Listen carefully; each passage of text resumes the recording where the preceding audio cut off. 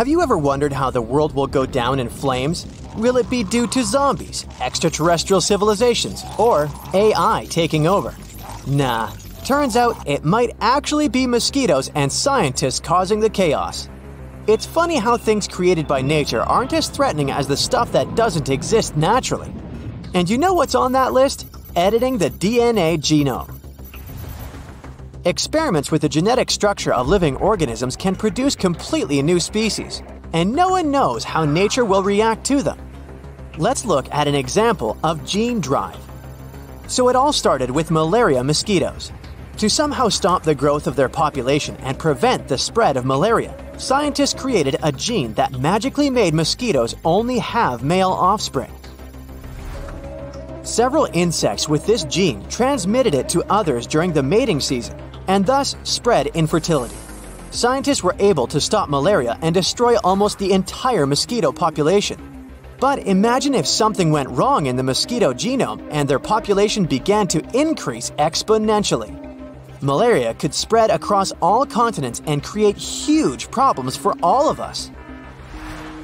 Now, let's move from the little mosquito problem to a planetary disaster that can be caused by the desire for knowledge, which is deeply embedded in our nature. British cosmologist Martin Rees once said that we lived in the 1st century when human beings could determine the planet's future. It seems that it's so easy not to destroy yourself, but our nature is quite complicated. In pursuit of solving the mysteries of the universe, we have built a giant machine that, according to some people, may destroy our planet. And this device is the Large Hadron Collider. The main task of this giant machine is to accelerate particles and make them collide with one another. Scientists expect that the collider will help better understand the structure of our universe. In simple words, this is a miniature simulator of the universe. Using it may also shed light on the mystery of dark matter. During operation, the machine compresses atoms and makes them crash into one another at great speed. Perhaps this is how our universe appeared. Some people fear that a small black hole may form because of this collision. A tiny particle with a huge weight will pull all objects inside itself. Its mass will grow, but its size won't change much. As a result, it will compress the entire Earth and turn it into a ball measuring a little more than 300 feet across. At the same time, our planet will still have the same weight. A powerful gravitational pull on such a small area of matter can form a black hole that might later swallow up our entire solar system. There are also theories that the Hadron Collider could open a portal to a parallel universe with creepy monsters that would enter our world. But of course, such theories have little to do with science. Scientists have already launched the collider several times, and as you can see, nothing terrible has happened. But there is a small nuance. With each launch, scientists increase the speed of particles. Who knows what will happen when they accelerate them too much? According to Martin Rees, the probability that Earth will become a black hole is very, very small. Particles with a much larger energy charge fly in space faster than in the Hadron Collider, and nothing catastrophic happens. Okay, now let's go back to our genomic games to see what else can happen if we continue experimenting with nature. The main problem might be an imbalance in ecosystems. In the 19th century, sailors accidentally brought mice to Gough Island in the South Atlantic Ocean. Rodents had no dangerous enemies there, so their population began to grow. Mice began to displace dozens of birds from their home. The rodents attacked the chicks and reduced the population of entire species. Trying to save the birds, scientists decided to get rid of the mice, but these little creatures still managed to survive. As a result, the balance of the whole ecosystem was disrupted. Using gene drive to get rid of one species can lead to uncontrolled population growth of another. Imagine that malaria mosquitoes controlled the population of some flies. And what would happen if these flies lost their main natural enemy? The population of these flies would start destroying other species, and it would begin a chain of destructive events. All this suggests that playing with things that don't exist in nature is very dangerous. We worry a lot about how artificial intelligence can take over the world and eliminate us. Still, at the same time, we don't pay attention to our actions. Genome editing can lead to positive consequences, such as the appearance of healthier people, and destructive ones, like the creation of artificial bacteria that can cause serious health problems. In general, destroying other species is a trait inherent in humans. Because of our actions, many animals have disappeared from the face of the earth. Moreover, we even destroy each other. Such aggressive behavior is our nature. And artificial intelligence doesn't have anthropomorphic properties. Its logic may be completely different from ours, and instead of destroying people, it might strive to save them. And we have something to save us from. Remember the giant asteroid that erased more than half of the living creatures on Earth? The fall of the space rock caused a massive blast wave, a tsunami, earthquakes, and dust clouds that covered the sun. Dinosaurs and other animals couldn't survive in such conditions. But what if something similar happens these days? Fortunately, we're better prepared than dinosaurs. Firstly, we have the technology to track giant meteorites and calculate their trajectory. And artificial intelligence can also help us with this. Secondly, we can destroy an asteroid before it reaches us. Several powerful rockets will quickly deal with any space rock and turn it into cosmic dust. Moreover, we will know in advance about its approach. But suppose that a huge stone the size of dozens of Everests will fly towards us. In that case, humanity should hurry with Mars colonization. But don't worry. Observing the sky shows that large asteroids capable of causing severe damage to our planet are moving in a different direction. The most giant known asteroid that could collide with Earth might do so in 2088. The probability that it will fall on our planet is 1 in 50,000, so you shouldn't have to worry about threats from outer space. What lies in the bowels of our planet is much more dangerous. Millions of tons of magma and hot gases can burst to the surface through destructive volcanic eruptions. More than 70,000 years ago, a large-scale eruption threw a tremendous amount of ash into the air, which then floated in the atmosphere in the form of a giant gray cloud for a long time. As a result, Earth's surface cooled down by several degrees, which led to one of the most massive extinctions in the history of our planet. Some eruptions happen not only inside volcanoes. There's such a thing as flood basalt. A colossal magma bubble accumulates under a vast area and begins to seep through faults in different parts. Magma slowly goes out there for many years and destroys all living things around. And the worst thing about this situation is that we can't do anything about it. Humanity has learned to track meteorites in space, but we're still not good at predicting a volcano's behavior. Even if we find out that some giant rock will wake up in the next 6 months, there's nothing we can do about that. We won't be able to prevent an eruption. All we can do is evacuate people from dangerous territory. We have no protection against earthquakes, and even more so, we can't stop the emission of ash into the atmosphere. It's possible that artificial intelligence will help us with this in the future, but right now, we're powerless. As you can see, there are several options for the end of the world for humanity, and they're all slightly different from those imposed by pop culture and the media. In the end, is it right to look for threats from space or artificial intelligence? Look at this spatula. Just a regular tool, mix and spread ingredients, right?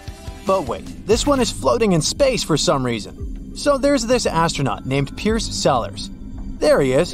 He's up there in space, just doing his thing, when all of a sudden, he accidentally drops his trusty spatula. Let me give you some context. This all happened during the Space Shuttle Discovery's STS-121 flight back in 2006. They were on their way to the ISS on a mission to test out some new safety techniques. And now this spatula is just a tiny drop in the ocean of space debris. Humans have been exploring space for over half a century now. We've left all kinds of random stuff up there, from itty-bitty bolts to entire space stations.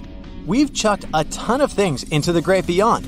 Most of it burns up in a spectacular blaze as it re-enters Earth's atmosphere. But some bigger pieces can be a real danger for astronauts and their fancy spacecraft. Imagine accidentally crashing into a massive hunk of space junk. There are other weird things found in space. In November 2008, Astronaut Heidi Stefanishun Piper was out on a spacewalk trying to fix a jammed gear on a solar panel. Suddenly, she lost her grip on the bag. That bag weighed around 30 pounds and was filled with all sorts of cool stuff, like grease devices, a scraper tool, and bags for debris. And it was pretty pricey for a tool bag. It cost around $100,000. Sometime later, amateur astronomers spotted the bag floating around in space. If you're in North America, you can even check if the tool bag is passing through your little slice of the sky. Just hop on over to spaceweather.com's satellite tracker and see if you can catch a glimpse of this interstellar tool bag. By the way, if you need to twist some wires in space and you don't have pliers, well, you may stumble upon them as they're free floating in space too. Back in the day, when astronauts were just getting their space groove on, they tended to misplace things up there. During his first spacewalk on the Gemini 4 flight in 1965, Ed White, a famous spacewalker, accidentally let go of his glove. That glove decided to have its own adventure and hung out in orbit for a whole month before getting roasted in Earth's atmosphere. So not all debris is there to stay after all. So, space junk is basically all the stuff floating around in space that humans have left behind. Before we got all curious and started exploring, there wasn't any space debris hanging around. Imagine space junk as a little kid who just learned how to walk and play with their own toys. When they couldn't walk yet, it was easy for the person watching them to keep the play area clean. They were in charge of taking out the toys and putting them away. But now that the kids can walk, they can grab as many toys as they want and make a huge mess on the carpet. Well, it's kind of the same with us humans exploring outer space. We've sent all sorts of cool gadgets, like cameras, rovers, and rockets to check out what's out there.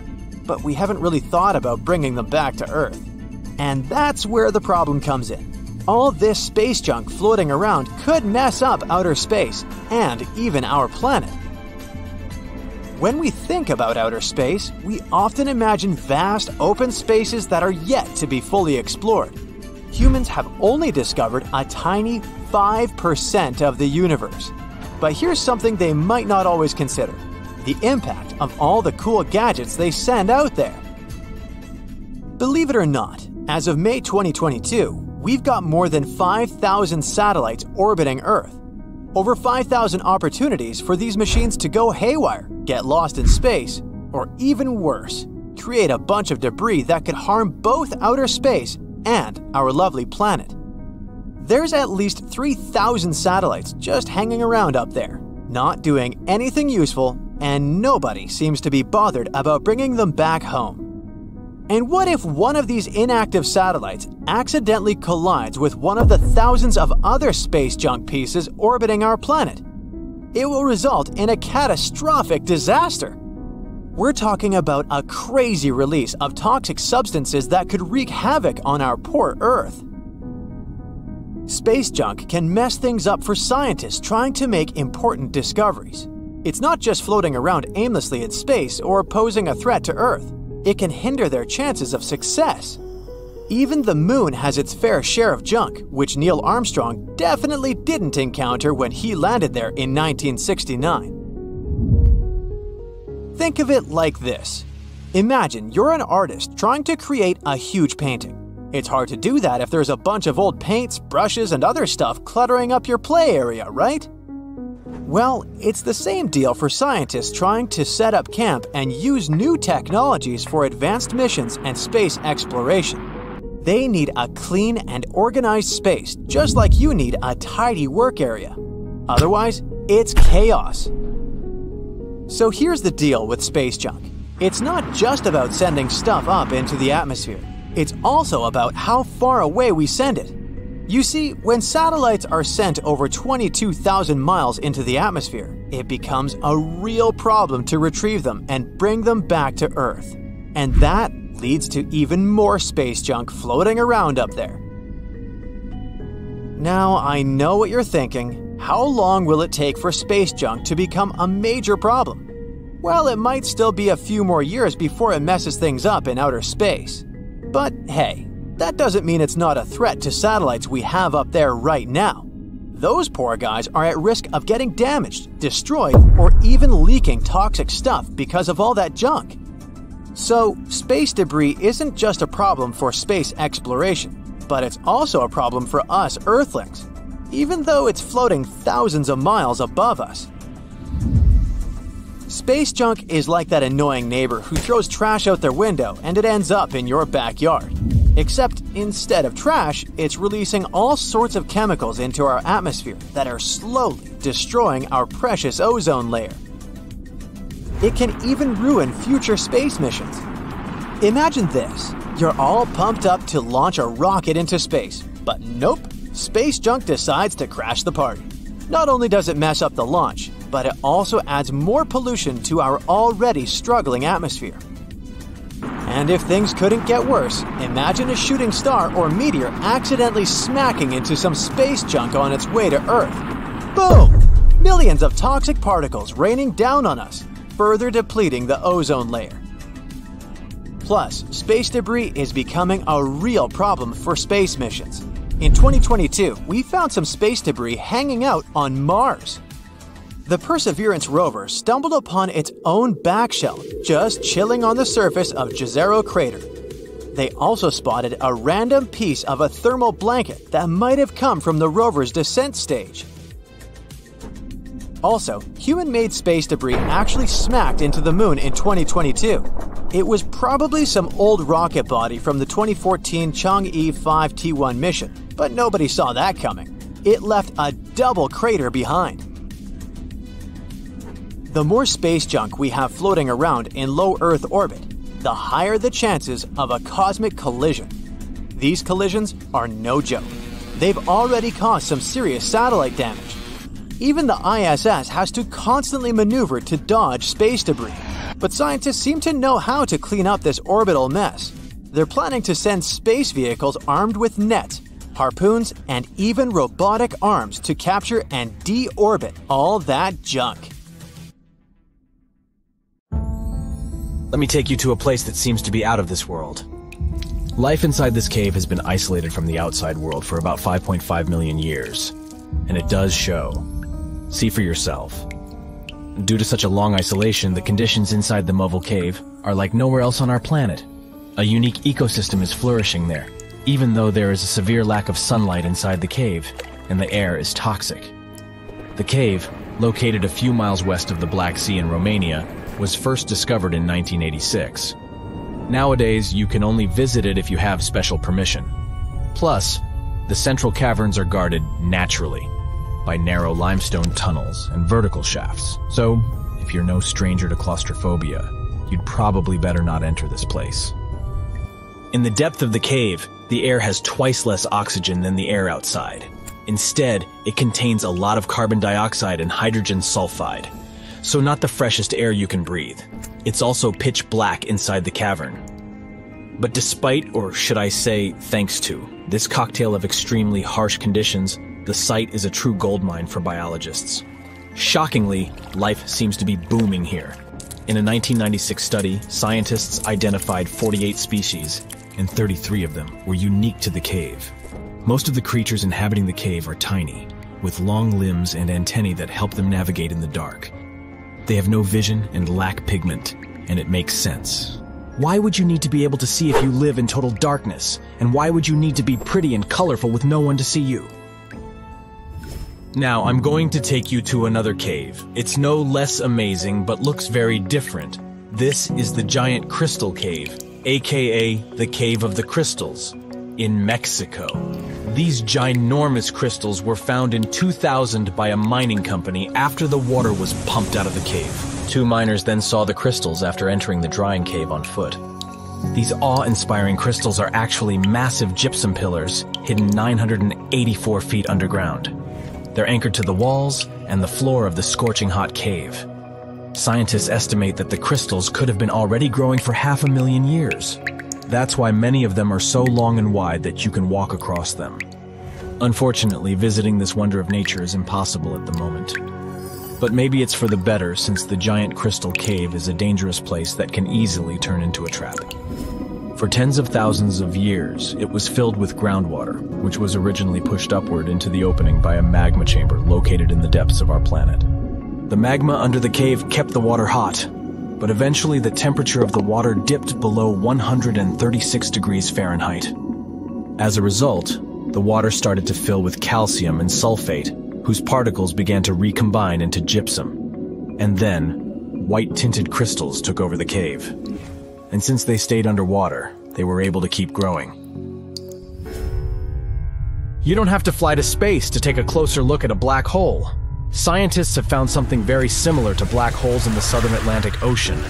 A black hole has such an enormous gravitational pull that once something gets pulled inside, it doesn't have any chance to escape. Even light can't get out of a black hole. But ocean black holes seem to be almost as powerful as their space relatives. But instead of catching the light, they do the same with water. Ocean eddies are massive whirlpools that spin against the main current. They usually swirl billions of tons of water, and most of them are larger than a city. These whirlpools are so powerful that nothing trapped by them can escape. But the scariest thing is that you might not even notice heading into one of them. These things are so huge that you won't spot their boundaries until it's too late. When scientists started exploring ocean vortices with the help of satellites, they discovered the borders of several eddies. After that, they managed to prove that, mathematically, these whirlpools are the same as mysterious black holes in space. Massive eddies are surrounded by super-tight barriers where fluid moves in closed loops. Even water can't get out from the inside of these loops. That's why tight ocean vortices play the role of enormous containers. Water inside them can be totally different from the ocean surrounding an eddy. And I'm not only talking about its temperature. The salt content inside and outside a whirlpool often differs as well. On the thin Curonian spit splitting the Baltic Sea from the Curonian Lagoon, there is one of the most bizarre places on Earth. Locals call this area the Dancing Forest because pine trees in this forest have shockingly unusual shapes. They twist in spirals and circles along the ground. There are some theories why it could be happening, of course. Some people claim that huge amounts of positive and negative energies once clashed in that spot. More down-to-earth individuals believe that the reason is geological. Sandy soil in the area is too unstable to hold trees growing upright. The most popular is the idea that strong winds blowing from the water influence the shape of the trees. In any case, experts haven't come to the final conclusion yet. Look at these underwater crop circles. For the first time, they were spotted in 1995, close to southern Japan's coast. Local divers called these 7-feet-wide structures mystery circles. The enigma had been plaguing many minds for almost 16 years until the culprit was finally caught. Imagine the researchers' surprise when it turned out to be a male pufferfish. The fish needs a bit more than a week to build one circle, and the aesthetics are obviously crucial. A male is swimming inside the circle, digging valleys in the sand with its fins. But that's not all. The fish also use shells and corals to decorate particular parts of their circles. This whole build-a-circle thing has a practical purpose as well. The way a male fish swims pushes the sand toward the center of the circle and creates a mound which later serves as a nest. The next mystery on our list is in the Caribbean. Just off the coast of Belize, there's a giant sinkhole. That's the Great Blue Hole. It's about 1,000 feet across and more than 400 feet deep. Once, a long, long time ago, this hole was a cave. But then rising waters filled it, making it collapse in on itself. The deeper you'll descend into the Great Hole's crystalline waters, the darker it will become. You'll see tons of stalactite-filled caves there, but entering them is extremely dangerous, unless you want to get hopelessly lost. Once you reach a depth of 50 feet, you'll notice that the water is shimmering. That's the invisible line dividing the sinkhole's salty top from the freshwater abyss. You might want to turn back right now. Who knows what you might come across in the murky depths. There was an old Amazonian legend that told about the river that was so hot that it boiled. And it was believed to be just a legend until Peruvian geoscientist Andrés Russo questioned if the river could be real. All experts denied such a possibility. After all, hot rivers do exist, but only in the areas where there are volcanoes. As for the part of the country mentioned in the legend, there are no volcanoes in that region. But Andrés Russo was too dedicated to give up. And in 2011, he finally located the river from the legends. The water in it was indeed steaming hot. Its temperature was 186 degrees Fahrenheit, not boiling, but pretty close to this point. But what shocked the researcher the most was the size of the river. One could think that the almost boiling water was the result of the activity of an underwater hot spring. But thermal pools are always small, while the river is 20 feet deep and flows for almost 4 miles. This is the only river of its kind on our planet. The Earth has 3 main layers. 2 parts of the core, the dense, hot inner core, and the molten outer core. Then comes the mantle.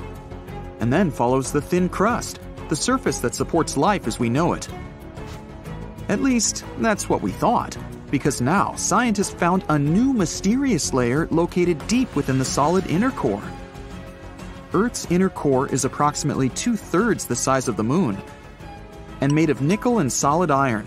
It's burning hot. The temperature at the center of our planet is the same as at the surface of the Sun. The outer core can reach almost 10,000 degrees Fahrenheit.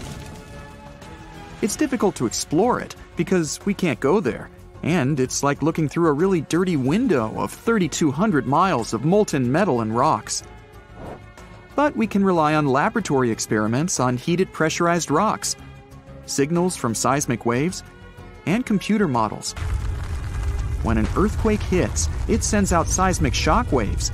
Those waves travel through layers at a different speed, depending on the direction they go and the material they move through. In the new study, a team of scientists set a data set of 100,000 deep earthquakes. Some of them went over 60 miles below the surface. When an earthquake happens on one side of our planet, scientists track its waves all along to the other side. Waves change when they come to the other side, so scientists try to understand the materials these waves have passed through. They found a new layer in the core of our planet thanks to earthquakes.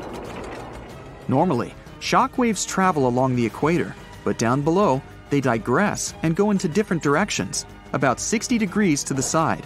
When waves pass through the inner core going from north to south, they will travel more quickly than waves going through the core parallel to the equator. It's important to understand the core because it creates our magnetic field, which in turn protects the planet from things like solar winds that are charged particles coming from the sun. In the 1960s, we discovered the Earth pulsates every 26 seconds. It's like clockwork, a giant heartbeat. The ground is slightly shaking, but we mostly don't feel it. Researchers can still track it.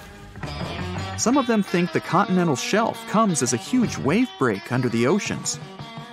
For example, the highest part of the North American continent falls off into a deep abyssal plain.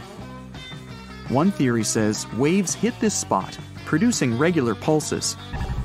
It's like having all kinds of drums. You hit them with your hands and accidentally slam that one spot that produces the right harmonic bang to rattle our entire planet. If this theory is true, we're lucky there are no more spots like this that can shake the Earth. Other scientists believe the pulsation happens because there's a volcano near the critical spot, the island of Sao Tome in the Bight of Boni. You're walking, running, and jumping, but when you stop, it always feels like you're standing still. In reality, you're moving even when you're perfectly still because our planet is always on the move. Depending on where you're at, you could be spinning through the universe at more than 1,000 miles per hour. If you're on the equator, you'll move the fastest. Let's say you have a basketball spinning on your finger. Check the ball's equator. A random point on it has farther to go in just one spin than any point near your finger. That means the point on the equator is moving more quickly. The Earth is a planet that recycles all the time. The ground we're walking on is recycled. Our planet's rock cycle turns rocks of one type into another. That's a cycle that goes on and on. The depths of our planet are filled with magma. As magma is going out onto the surface, it hardens into rock. Tectonic processes like volcanic activity, earthquakes, mountain building, and all of the other processes that shape the surface of our planet bring that rock to the Earth's surface. When the rock is on the surface, erosion shapes it and shaves its bits off. Those small particles then get deposited. All the pressure coming from above compacts the particles into sedimentary rocks, like, for example, sandstone. Sedimentary rocks can also end up deeper and deeper under the Earth's surface. Since there's a lot of heat and pressure, they get cooked into metamorphic rocks.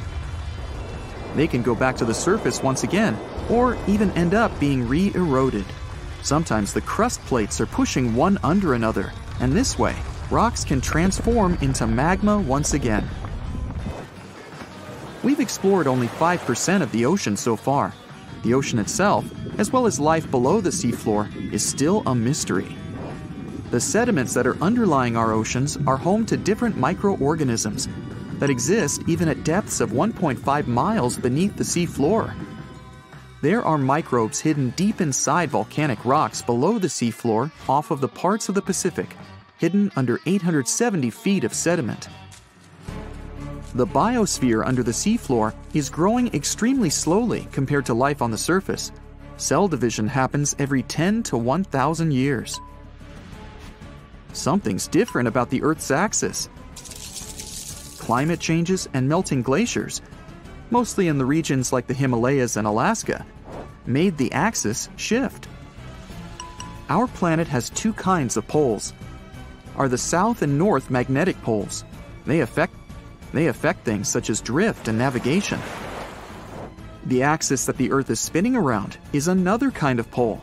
It shifted a little bit over time, but we don't know exactly why. Researchers realize there are moving masses of water, pushing the Earth's axis eastward. Take a basin of water as an example. If you're moving it back and forth, sloshing makes the water move its weight all around. A similar thing is happening on a planetary level. No matter how large an earthquake is, no human could ever feel an earthquake on the opposite side of the Earth, although some people claim they did. In 2013, there was one near the Kuril Islands with a magnitude of 8.5. It went around 400 miles deep. It was so strong, people in Australia reported they could feel the ground shaking. The strongest earthquake happened in Chile in 1960 with a magnitude of 9.5. The rupture zone stretched from 311 miles to almost 620 miles along the country's coast. Earthquakes with a magnitude of 10 or higher can't happen. The magnitude depends on the length of the fault where it occurs. The longer the fault, the bigger the earthquake. A fault is a break in a part of the planet's crust. It has rocks on both sides, and they move past each other. We haven't found a fault long enough to generate earthquakes with a magnitude of 10 or more. If it happened, it would extend around most of our planet. An earthquake with a magnitude of 12 would require a fault larger than our planet. One side of our planet is getting colder than the other. The Earth has a system that keeps it warm from the inside, a red-hot liquid interior deep below the surface. It spins and, at the same time, generates a magnetic field and gravity. That way, the Earth's core holds the atmosphere closer to the planet's surface. The Earth also absorbs heat from the sun, mostly on the surface. The heat doesn't spread equally on all parts of the Earth. One side of the planet, the Pacific Hemisphere, is losing heat more quickly than another, the African Hemisphere. This happens because land traps more heat than the surface under the ocean. The seafloor is way thinner than the landmass. Also, the temperature caused by the heat coming from inside the Earth is getting lower because of huge amounts of cold water above it. Clouds are not just like some fluffy distant pieces of cotton. They weigh more than 1 million pounds and help regulate our planet's temperature. If you take all the water droplets in clouds and bring them to the surface, you could cover the planet with a liquid layer as thin as a human hair. It doesn't seem like a lot, but this water is crucially important for climate. We'd have warmer temperatures if it weren't for the clouds. So we're moving to 66 million years ago, in the world where dinosaurs lived. What are we doing here? We're just watching these giant reptiles and waiting for one of the most massive disasters on our planet to strike. Right now, a giant asteroid bigger than Mount Everest is flying at a tremendous speed, exceeding the speed of sound 40 times in the direction of our planet from the depths of space. It passes through our atmosphere, heats up, and hits the coastal part of the island of Yucatan, which separates the Gulf of Mexico from the Caribbean Sea. The enormous release of energy destroys all living things in the area, on land and in the ocean. The air over the island is filled with smoke and ash. Yucatan Island has taken the brunt of the blow. The blast wave instantly turns the green territory into a giant, lifeless crater. The asteroid fell at the wrong time. By the moment of the catastrophe, Earth had already been undergoing devastating changes. Continents were separating from one another, and some volcanoes were waking up, pouring lava onto the ground. Dinosaurs had been almost on the edge of extinction, but the asteroid shaped their fate. Now, Yucatan looks like a giant funnel of melting rock. There are no more dinosaurs here. But what about those animals that were far from the crash site? The noise from the explosion was so loud that pterodactyls hanging out far from the crater flew up into the sky in fear. A Tyrannosaurus got distracted from its hunting and ran away as far as possible, along with Triceratops.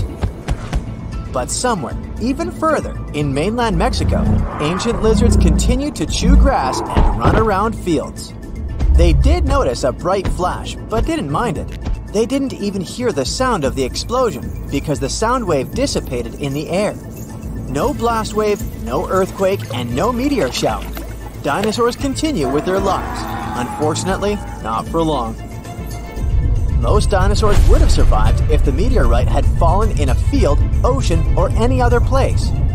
Perhaps today, we would see them in nature reserves, but the meteorite fell in the most unfavorable place.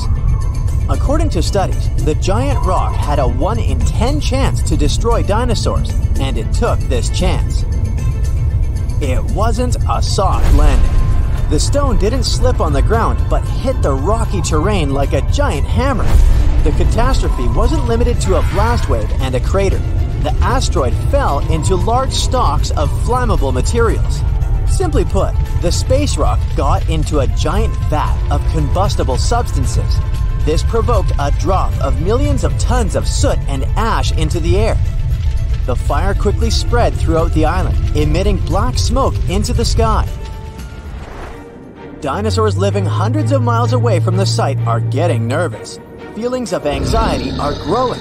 Their inner instinct of self-preservation signals that disaster is coming. The sky becomes gray and darkens. Black clouds cover the sun and reflect the light. However, these are not just regular clouds, but volcanic ash. The asteroid fell at the most destructive angle. It also hit the coastal part, so the destruction reached the seabed filled with sulfuric acid. And now it's all coming out. Toxic fumes get mixed with incandescent ash, soot, and metals the meteorite contained. A fiery hot cloud emits acidic smoke that is very harmful to health. And this cloud, driven by the winds, grows and stretches all over the continent. It's getting cold on the ground. Plants, grass, and trees are quickly withering. The green valley, saturated with life, becomes gray and lifeless, which leads to an imbalance in nature. Most dinosaurs can't get fresh grass and leaves. This problem also affects predatory reptiles since the number of herbivorous lizards significantly decreases. Animals start to freeze and starve. They move away to search for some food and find a warm place. But it's too late, because a poisonous firestorm is approaching them quickly. Dinosaurs try to hide in burrows and caves. Some lizards are looking at the sky, which is getting darker each second. A tiny sparkle slowly falls from a black, fiery cloud. This is a particle of hot ash. It drops to the ground, touches the dry leaves, and sets them on fire. Millions of such particles fall to the ground. The forest flares up like a match. The smoke from the burning trees rises and becomes part of the expanding ash cloud. The more the fire spreads, the larger the ash cloud becomes. Sulfuric acid vapors mix with molten metal particles and fall to the ground as poisonous droplets. Acid rain corrodes vegetation and poisons the soil. Flying lizards rise into the sky and enter the center of the firestorm. Dinosaurs on the ground are running from the forest towards the water, but it's impossible to escape from the apocalypse. The scale of the disaster is increasing exponentially. While acid rain and firestorms destroy one part of the continent, the coastal side faces another problem. The fall of the meteorite caused a giant tsunami. It hits the shore and floods large areas of land. After the massive explosion, the first wave forms. It could quickly destroy modern-day New York. A series of smaller waves, the size of a 5-story building, sweep across the Atlantic Ocean and the North Pacific Ocean. Giant tsunamis are not so scary for deep-sea dinosaurs, but the poisonous cloud poses a danger to them. Particles of sulfur and ash cover the sky above the water surface and bring down poisonous rain. Seaweed and phytoplankton don't survive it. Thus, millions of fish face the threat of famine. This causes huge problems for the whole food chain in the ocean. Giant sea lizards can't survive either. The meteorite created a domino effect that put the entire continent under threat of extinction. A few weeks have passed. The ashes have settled and cooled down. The fires are over, and the air has become cleaner. The sun is finally peeking through the clouds. But the planet looks different now. Giant lizards don't exist on the planet anymore. Green forests have turned into gray fields. Fortunately, not for long. The seeds of plants and trees have survived the apocalypse and are now blooming with renewed vigor. Nature is filled with colors again. Little creatures similar to rats have been hiding in the ground and have also survived. And now they finally get out to continue spreading life. It wasn't firestorms, tsunamis, fires, and lack of sunlight that destroyed the dinosaurs. The primary damage to the world at that moment was the disruption of the food chain. All big herbivorous dinosaurs and giant toothy monsters lost their food sources. Small animals and some flying dinosaurs survived to further evolve into modern birds and mammals. Large animals, the size of a rhinoceros, appeared 15 million years after the disaster. Tens of millions of years passed since that moment, and then humanity appeared. Thanks to modern technology, we've discovered the reasons for the destruction of dinosaurs. We don't know every detail, but we have a common picture of those events. And the scariest thing is that if the same asteroid fell again into some explosive terrain, we wouldn't be able to do anything about it, and our remarkable technologies wouldn't help much. Yes, we might disperse ash clouds and extinguish some fires, but it would be insignificant. Floods, fires, and acid rain would make life in big cities unbearable. The only thing that would help us survive could be underground bunkers and other reliable shelters. But how to survive the famine that would come after the destruction of vegetation and crops? We are developing and improving technologies that can protect us from asteroids, like lasers or space rockets with explosives. But even if we destroy one big rock, it might tear into 1,000,000 pieces. Some will burn up in the atmosphere, and some will fall on the planet in the form of a meteor shower. Anyway, we'll face huge natural disasters. Therefore, all we can do now is hope that no rock from space will come to us.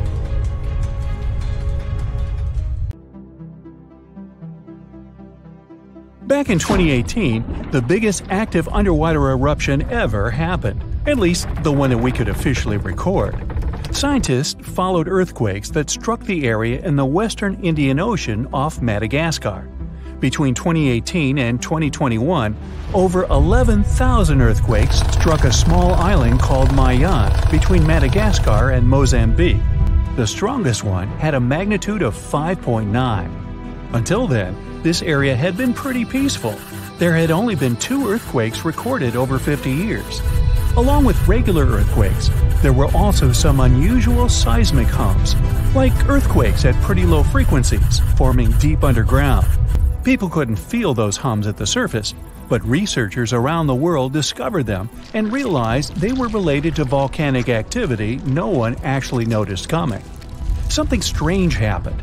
That underwater eruption created a giant skyscraper-sized volcano. This new underwater volcano turned out to be around 1.5 times the height of One World Trade Center in New York, and almost 10 times bigger than the Statue of Liberty. The area where it appeared had been explored in 2014, but it was almost flat, peaceful, and empty back then. Now, there is an actual volcano nearly 8,500 feet below sea level. The volcano gets its magma from a super profound reservoir located nearly 34 miles underground. It's the deepest reservoir of volcanic magma that we know about. The Earth has layers, and the middle one is kinda chunky. It's very much like peanut caramel filling many chocolates have. Research shows there are probably hunks of oceanic crust deep inside the Earth's liquid mantle. They're stuck there, creating large lumps in something that was supposed to be a smooth layer. Our planet has a rigid outer layer. It includes a hot upper mantle and cracked crust. The hot mantle moves and churns all the time, making the crust at the surface move too. This way, the oceanic crust dives into the depths and makes huge magma plumes go up toward the planet's surface. Scientists even found an ancient piece of the Pacific Ocean hundreds of miles underneath China. Those are the old remains of the Pacific seabed from long ago, and they were pulled downward below Earth's surface into the mantle transition zone. This rocky slab that used to be at the bottom of the ocean is made of the crust and some solid parts of the upper mantle. Most of the volcanic activity on our planet happens where we don't even see it, under the surface of the ocean. About 70% of all volcanic activity happens in the oceans, and mostly in the area of the South Pacific, with over 1,100 volcanoes squeezed into that area. Coastal cliffs, mountain changes, soils, and sediments that line valleys. These are only a small portion of the rocks on our planet. Oceans hide so much more deep down below the Earth's surface. In between the Earth's surface and its core is the mantle. It's a warm, thick layer of rock that moves and flows constantly. Some hundreds of miles below, there's a place where diamonds grow. As they form, they go through high temperatures and pressure, after which they eventually freeze. That way, when they arrive at the surface, scientists can explore their structure, find out how they formed, and understand better what's going on in the depths of our planet. Thanks to diamonds, they realized the mantle was very wet, and it possibly contained much more water than all the oceans on Earth. Our planet is eating up its own oceans. As its tectonic plates move, dive, and go beneath one another, they drag huge amounts of water into the Earth's interior. The water beneath the surface of our planet can help with developing magma and lubricate faults, which actually makes earthquakes more likely to happen. Water is actually stored in the minerals. It gets incorporated into the planet's crust when new oceanic plates form. They go through the process of bending and cracking as they grind under other plates, and huge amounts of water then go deep into the crust and mantle. Scientists research an area that's 18 miles under the surface. They realize these zones pull 3 billion teragrams, which is more than 2 billion pounds. Any ocean is like a whole new world. There are incredible sceneries below the surface, magnificent waterfalls, lakes, and rivers. There are thick layers of salt beneath the seafloor, and rivers and lakes form because seawater goes through those layers and dissolves them, creating something that resembles pools. The dissolved salt makes the surrounding water denser. That water then settles there, which eventually forms underwater lakes or rivers. But there are also mountain chains, trenches, canyons. There's a canyon in the Bering Sea with more than 8,500 feet of vertical relief. This makes the Grand Canyon look way smaller than it is, since the underwater canyon is nearly 2,500 feet deeper.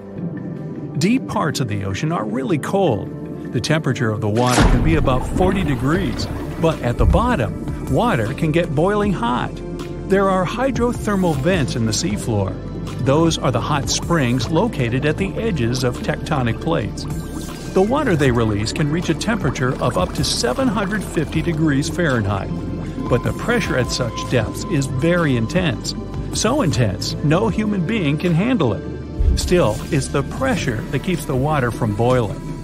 Ocean depth is on average 2.3 miles. Light waves can still enter at 3,280 feet, even though it's in a very small amount. So all the mysteries hidden below that point remain in total darkness. The actual illuminated part of the ocean goes until 600 feet. Even though the sun gives us light, most of our planet is dark all the time. It's all because of the oceans, covering over 70% of our planet. The loudest sound that came from an ocean, and of the loudest sounds ever recorded, came from an ice quake. It was so loud, researchers picked it up by sensors more than 3,000 miles away. There was a seismic activity that made frozen ground break down. The Antarctic ice sheet is bigger than the continental part of the United States and Mexico together. A big iceberg from Antarctica holds over 20 billion gallons of water, which could make a 5-year water supply for 1 million people. Humans can generally drink sea ice, although we can't drink sea water. As time goes by and the ice ages, the brine trapped between ice crystals drains out. That way, ice becomes fresh enough to consume it. If all the ice sheets and glaciers we have on the Earth melted at the same time, the sea level would rise another 260 feet, which is just a little shorter than the Statue of Liberty, the height of a 26-story building. Clams live long enough to tell us more about oceans past. Ancient mollusks can live for more than 500 years.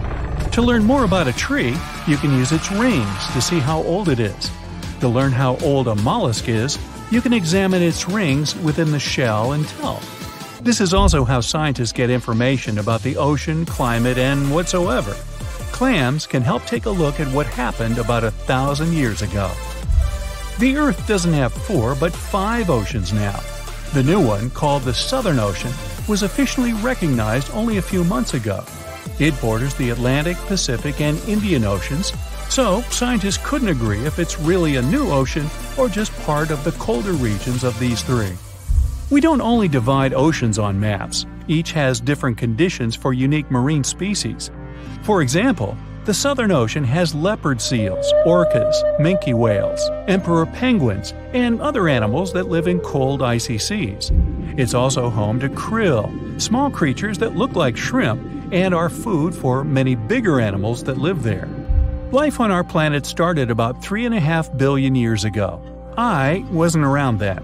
It's still a mystery how and when exactly, but some theories say life could have first emerged in the depths of the ocean. A few years ago, scientists found microscopic tubes and filaments within rocks formed about 4 billion years ago. These rocks are fragments of ancient oceanic crust. Also, these tiny tubes and filaments are similar to microbes that can still be found on hydrothermal vents in deep parts of the ocean. The idea is these living cells found conditions to stay alive in tiny rocky pores inside the chimneys of those vents and started the amazing adventure of the evolution of life on our planet. Our Sun. Scenario 1. Something strange just happened now.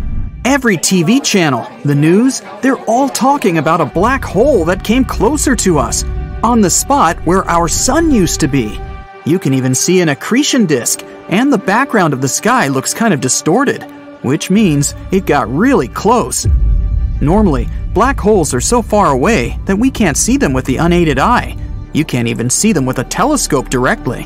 What's it doing here so close? And where's the sun? Did the black hole swallow it?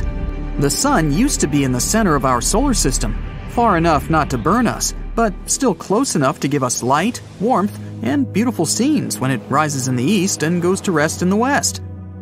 Hey, this one even rhymes. Well, it gave us life. The most massive body in our solar system contains 99.8% of its total mass. It's so wide, you could fit more than 1 million Earths inside of the sun. Maybe our sun turned into a black hole, but it's way too early for that to happen.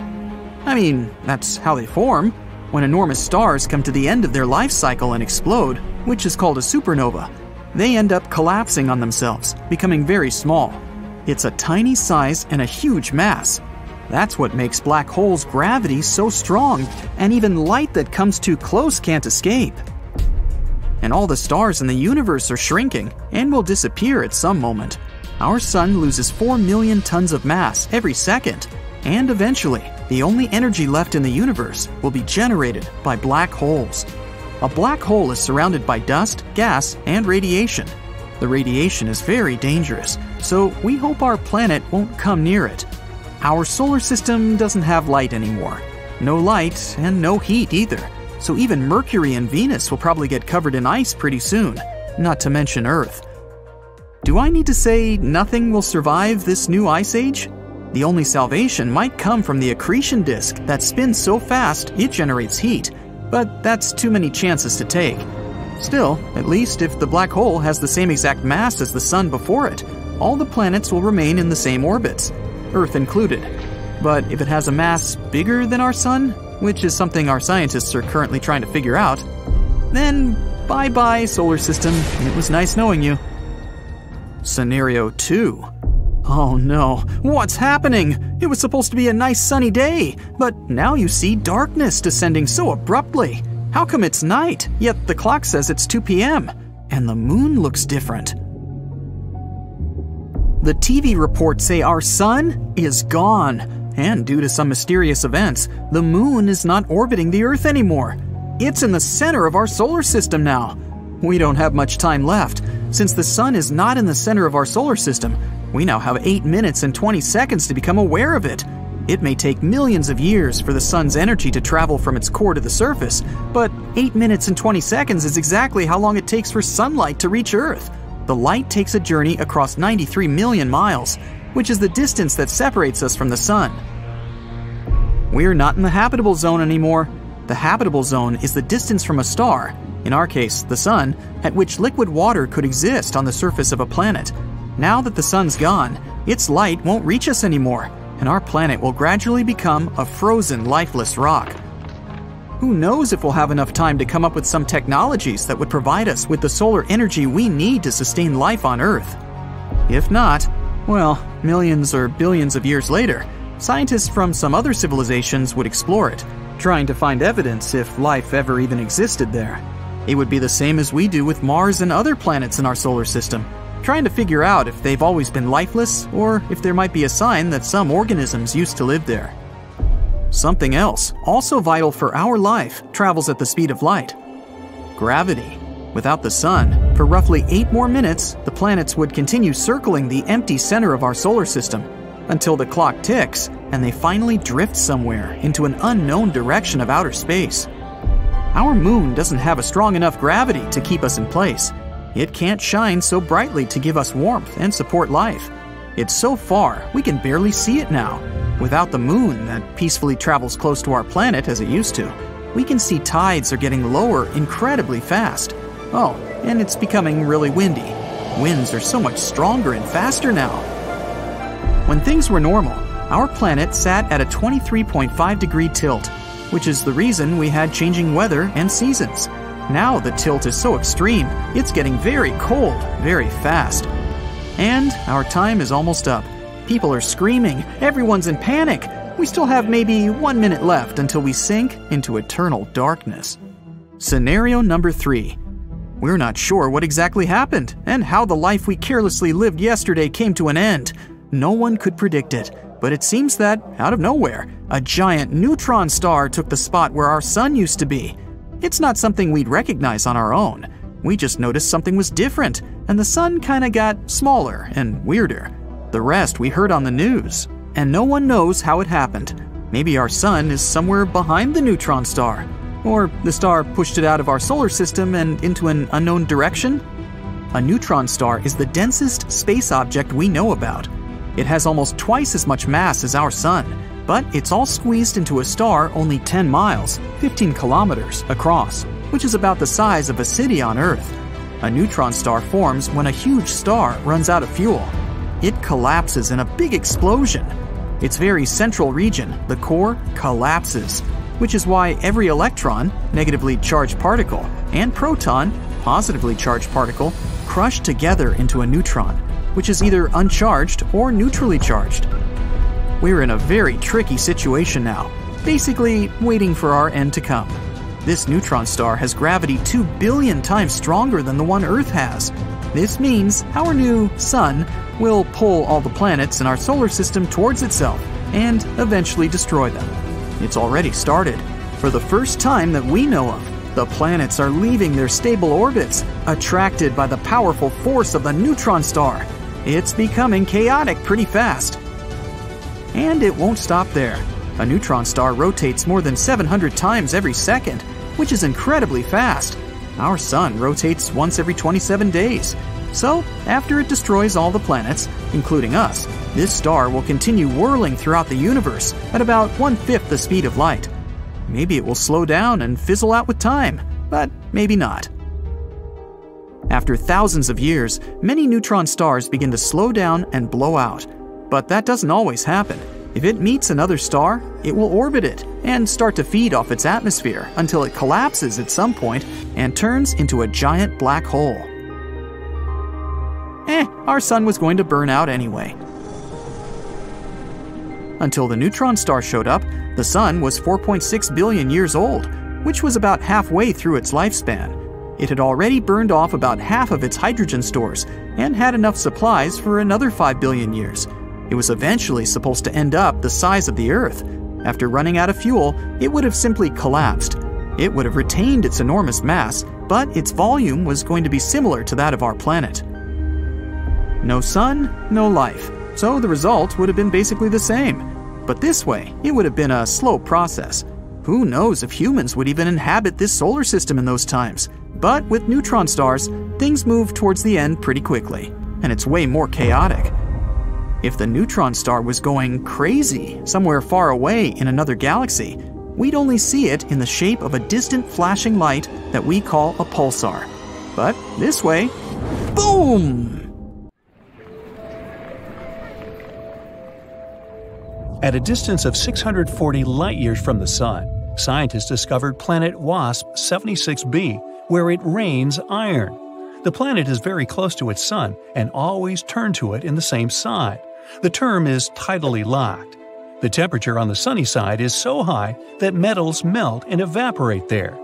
The other half of the planet is cool enough so that metals condense again and fall down as rain. Speaking of tidal locks, our moon is the same way. There's no dark side to our satellite, it's just always turned to us with one side. When the moon happens to be in between the Earth and the Sun, what we call its dark side becomes brightly lit. We just can't see it from our planet. Figures. A recent study claims that the moon has a tail, and every month it wraps around our planet like a scarf. A slender tail made up of millions of atoms of sodium follows Earth's natural satellite, and our planet regularly travels directly through it. Meteor strikes blast these sodium atoms out of the moon's surface and further into space. You won't believe it, but the moon seems to be shrinking. Earth's natural satellite is now 150 feet smaller than it used to be hundreds of millions of years ago.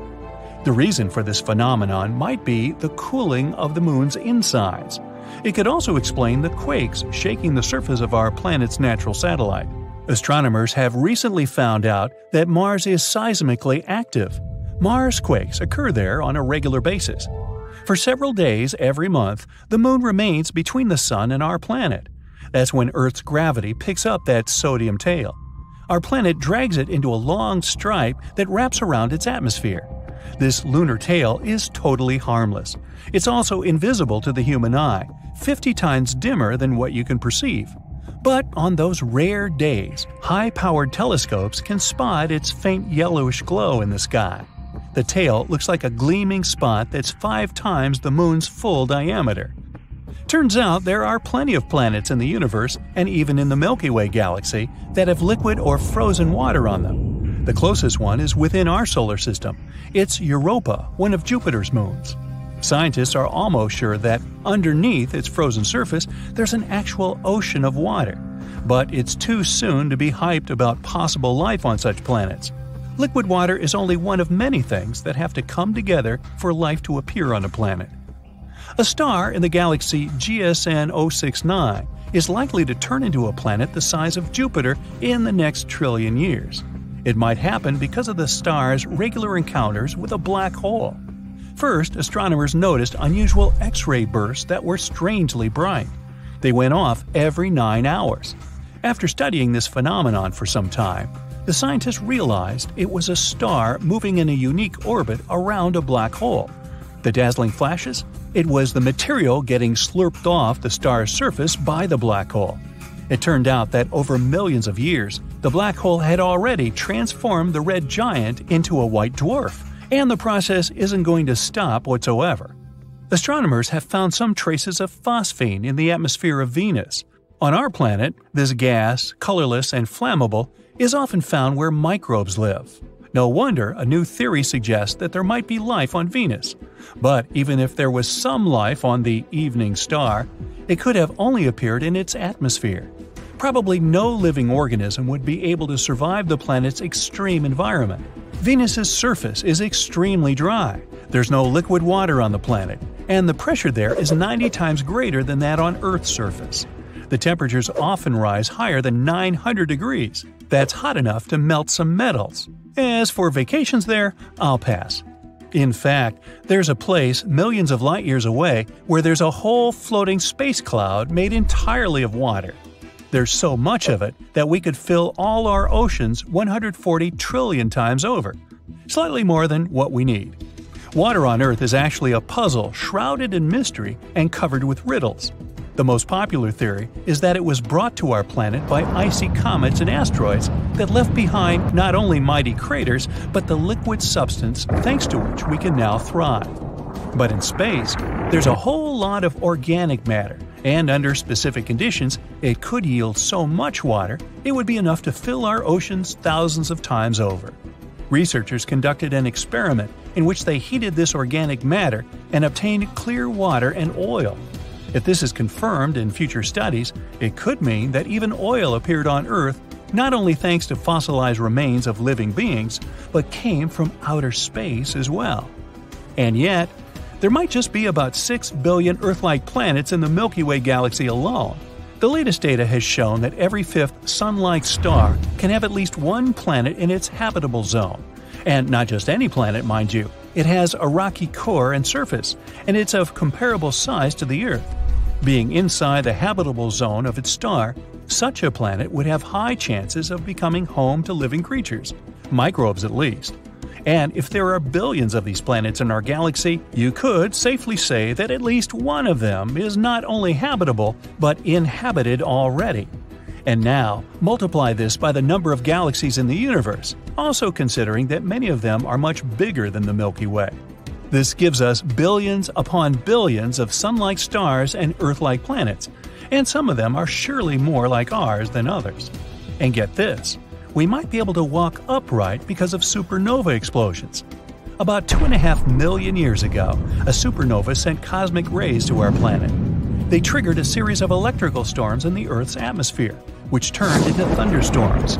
Those in turn caused wildfires in Northeast Africa, where our earlier ancestors lived. Fires turned the forest area into a savanna, the atmospheric pressure changed, and our ancestors had to stand on 2 legs to survive. The biggest explosion since the Big Bang was registered in 2019. This happened in the Ophiuchus cluster, which unites thousands of galaxies. According to scientists, the blast was equal to 20 billion, that's 18 zeros, megaton explosions happening once a millisecond for 240 million years. I'll have to trust that. My math is not that good. In 2019, NASA's InSight lander, whose goal was to study the interior of Mars, registered the first Marsquake ever. These quakes were coming fast, about 2 per day. Most of them were tiny. You wouldn't even feel them if they happened on our planet. So far, more than 300 Marsquakes have been detected. Those are the first quakes on any space body other than Earth and the Moon. Another mysterious phenomenon discovered by the mission was bizarre magnetic pulses. They occurred every midnight around the lander. It's still unclear what those pulses were. Maybe after midnight they're going to let it all hang out, or something. Pluto's atmosphere rises much higher above the surface of the dwarf planet than, let's say, Earth's. It also has more than 20 layers, all of them freezing cold and extremely condensed. Remember the asteroid that wiped out the dinosaurs on Earth? Hey, I wasn't around then, but who could forget? There might have been another space show that ended badly for at least 75% of all life on our planet in the past. Roughly 360 million years ago, a supernova explosion occurred about 65 light-years away from us, and the cosmic rays sent by it swept away the ozone layer of our pretty blue ball. Wow, tough neighborhood.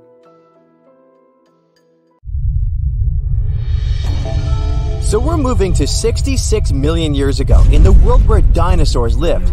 What are we doing here? We're just watching these giant reptiles and waiting for one of the most massive disasters on our planet to strike.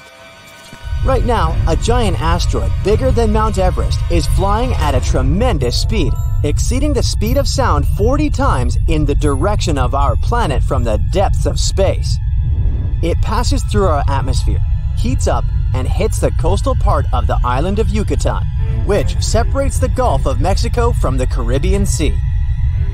The enormous release of energy destroys all living things in the area, on land and in the ocean. The air over the island is filled with smoke and ash. Yucatan Island has taken the brunt of the blow.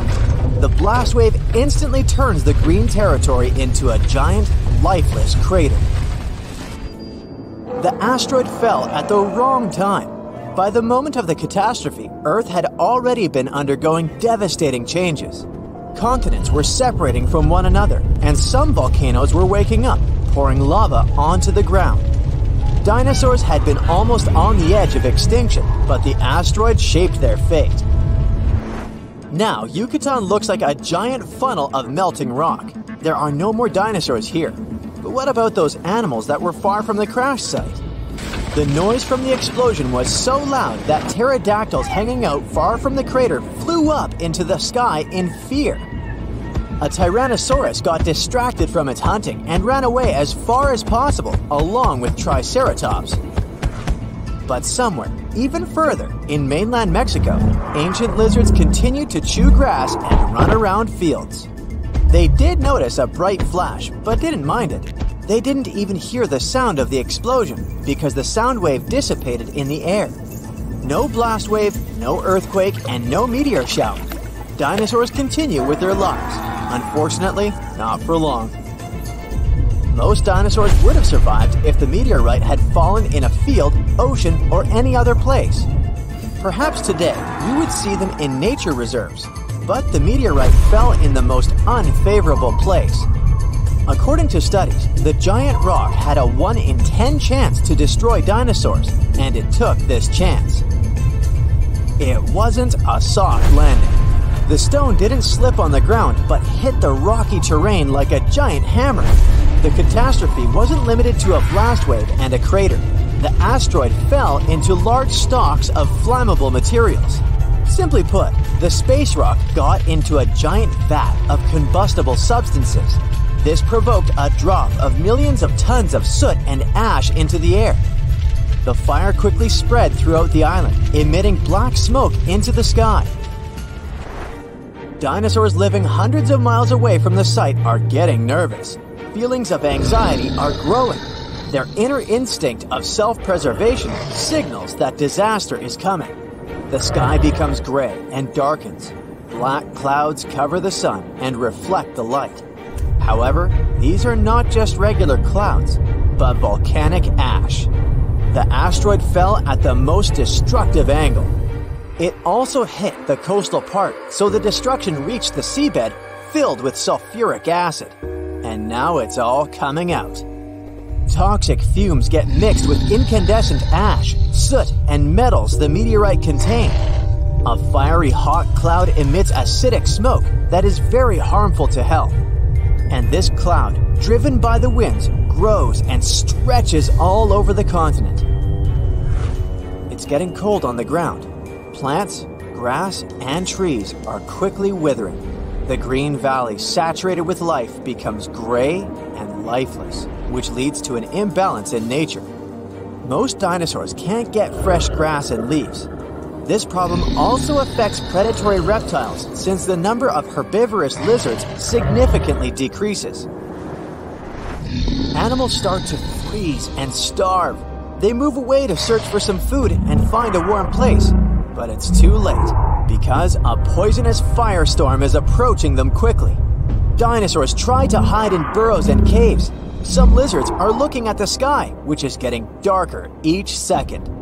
A tiny sparkle slowly falls from a black, fiery cloud. This is a particle of hot ash. It drops to the ground, touches the dry leaves, and sets them on fire. Millions of such particles fall to the ground. The forest flares up like a match. The smoke from the burning trees rises and becomes part of the expanding ash cloud. The more the fire spreads, the larger the ash cloud becomes. Sulfuric acid vapors mix with molten metal particles and fall to the ground as poisonous droplets. Acid rain corrodes vegetation and poisons the soil. Flying lizards rise into the sky and enter the center of the firestorm. Dinosaurs on the ground are running from the forest towards the water, but it's impossible to escape from the apocalypse. The scale of the disaster is increasing exponentially. While acid rain and firestorms destroy one part of the continent, the coastal side faces another problem. The fall of the meteorite caused a giant tsunami. It hits the shore and floods large areas of land. After the massive explosion, the first wave forms. It could quickly destroy modern-day New York. A series of smaller waves, the size of a 5-story building, sweep across the Atlantic Ocean and the North Pacific Ocean. Giant tsunamis are not so scary for deep-sea dinosaurs, but the poisonous cloud poses a danger to them. Particles of sulfur and ash cover the sky above the water surface and bring down poisonous rain. Seaweed and phytoplankton don't survive it. Thus, millions of fish face the threat of famine. This causes huge problems for the whole food chain in the ocean. Giant sea lizards can't survive either. The meteorite created a domino effect that put the entire continent under threat of extinction. A few weeks have passed. The ashes have settled and cooled down. The fires are over, and the air has become cleaner. The sun is finally peeking through the clouds. But the planet looks different now. Giant lizards don't exist on the planet anymore. Green forests have turned into gray fields. Fortunately, not for long. The seeds of plants and trees have survived the apocalypse and are now blooming with renewed vigor. Nature is filled with colors again. Little creatures similar to rats have been hiding in the ground and have also survived. And now they finally get out to continue spreading life. It wasn't firestorms, tsunamis, fires, and lack of sunlight that destroyed the dinosaurs. The primary damage to the world at that moment was the disruption of the food chain. All big herbivorous dinosaurs and giant toothy monsters lost their food sources. Small animals and some flying dinosaurs survived to further evolve into modern birds and mammals. Large animals, the size of a rhinoceros, appeared 15 million years after the disaster. Tens of millions of years passed since that moment, and then humanity appeared. Thanks to modern technology, we've discovered the reasons for the destruction of dinosaurs. We don't know every detail, but we have a common picture of those events. And the scariest thing is that if the same asteroid fell again into some explosive terrain, we wouldn't be able to do anything about it, and our remarkable technologies wouldn't help much. Yes, we might disperse ash clouds and extinguish some fires, but it would be insignificant. Floods, fires, and acid rain would make life in big cities unbearable. The only thing that would help us survive could be underground bunkers and other reliable shelters. But how to survive the famine that would come after the destruction of vegetation and crops? We are developing and improving technologies that can protect us from asteroids, like lasers or space rockets with explosives. But even if we destroy one big rock, it might tear into 1 million pieces. Some will burn up in the atmosphere, and some will fall on the planet in the form of a meteor shower. Anyway, we'll face huge natural disasters. Therefore, all we can do now is hope that no rock from space will come to us. Whoa, something doesn't feel right. Everything seems shaky. It's definitely not an earthquake, and it's actually getting worse. The clouds seem to move quicker than usual, and the animals are going into a frenzy. The news anchor pops up on the TV in an alarmed tone and says, "Good morning. We're sorry to interrupt your program. Scientists have just discovered that the Earth's rotation has been fluctuating at an unusual rate. A group of specialists believe that the Earth is increasing its rotation with every second, and they don't know why." Even if the Earth increased its speed by 1 mile per hour, the day would only get shorter by a minute and a half or so. We wouldn't really feel it, and you could go on like nothing is happening. But as the Earth spins faster, our bodies, which are adjusted to a 24-hour timing, will have a hard time trying to cope with it. If you live by the equator, that means the rotation of the Earth is going quicker than at the North and South Pole. The area by the equator needs more time in order to complete its full rotation from the starting point. You'll experience more rain than usual. The Earth's rotation keeps the weather consistent and balanced so that nothing abnormal happens. But because the Earth is moving so fast, the weather is acting up. We'll start to see more storms and more cozy days inside, sipping on hot cocoa. Even though it seems weird, everyone can go about their day. But if the Earth picked up some speed and moved at 150 feet per second, the day would be reduced to only 22 hours. It kind of makes you feel jet-lagged 24/7. Every business works with the 24 hours a day schedule, so taking away even 2 hours can have catastrophic effects on the world economy. The whole calendar will have to change and adjust to the new timing. Clock designs will change with the new midnight, replaced with 10 o'clock. And with each week, the hours will shorten, so there will be no proper way of telling time except by sunsets and sunrises. The weather will continue to get worse and worse, feeling like the rain will never stop. The animals that rely on weather patterns won't know how to function, and mass migrations will occur from almost all species of animals. Flocks of birds will be flying everywhere and reach places they normally won't go to, affecting the whole food chain and ecology. Woods, jungles, and other places where animals roam are kept in proper balance when unaffected by humans. If it constantly rains in certain areas, then floods will force animals to move to other territories and compete with the predators in the area. If the Earth picked up speed every day, then standing on a scale in the Arctic would tell you weigh 180 pounds. But around the equator, you might weigh about 179 pounds. That's because of the extra force opposing gravity in that area. With the Earth spinning faster, all airlines around the world stop, since the radar systems have gone haywire and the weather is too dangerous to fly. Everyone has to get around by car. Satellites are positioned in such a way that it's crucial they remain where they are in order to bounce signals to us. Because of what's happening, Wi-Fi and TV signals can't go through.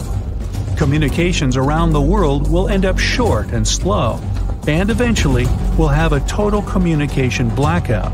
Ships will cease to operate and global trading will collapse, adding extra damage to the already failing world economy.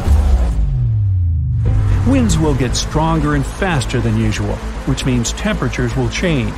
Storms like hurricanes will be stronger than ever and have more energy for destruction. And still, at 100 miles per hour, the equator will now be swallowed up in the water.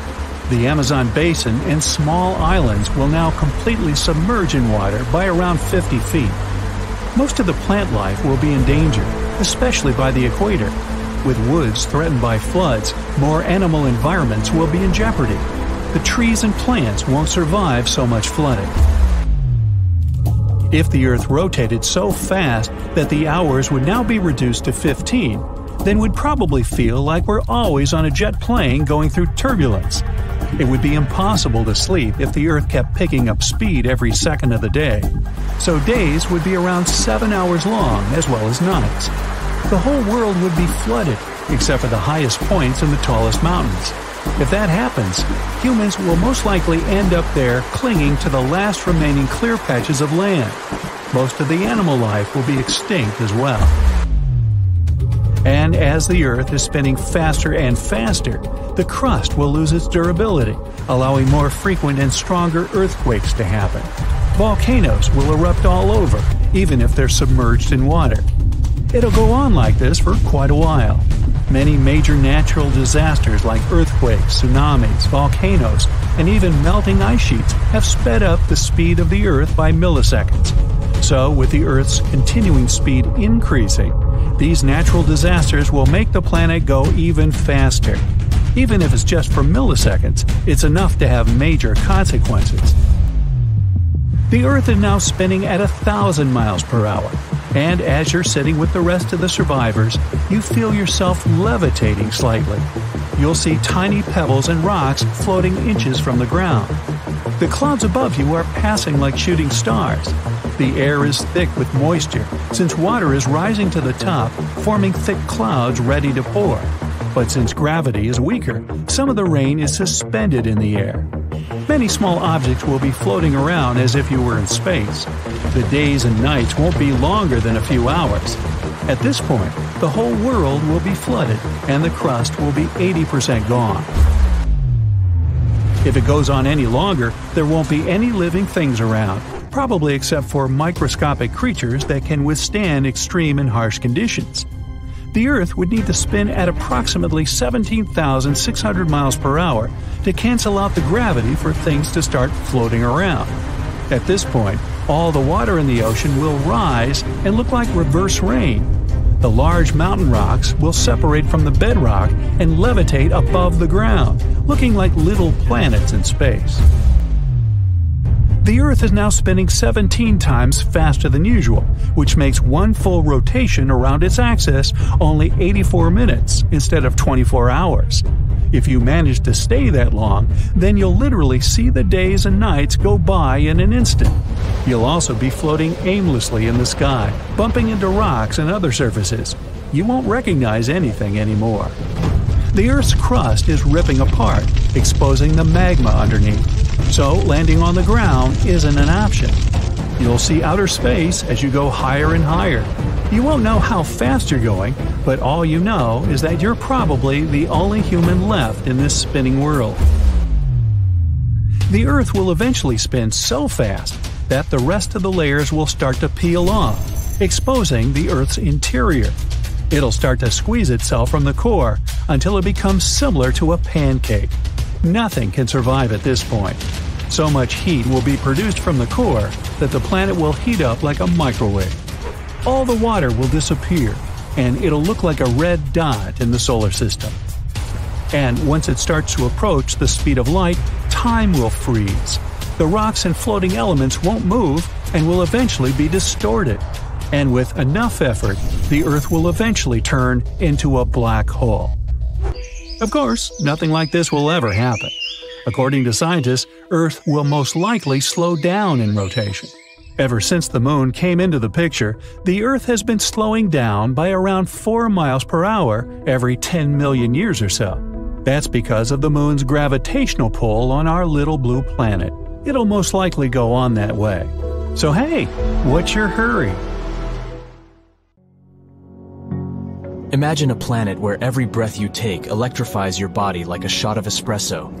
The sky above you is an intense shade of blue, while colossal trees stretch towards the heavens, their vibrant green leaves growing at an astonishing rate. Daily exercise becomes a thrill like no other. With the abundance of oxygen, you become a supercharged version of yourself.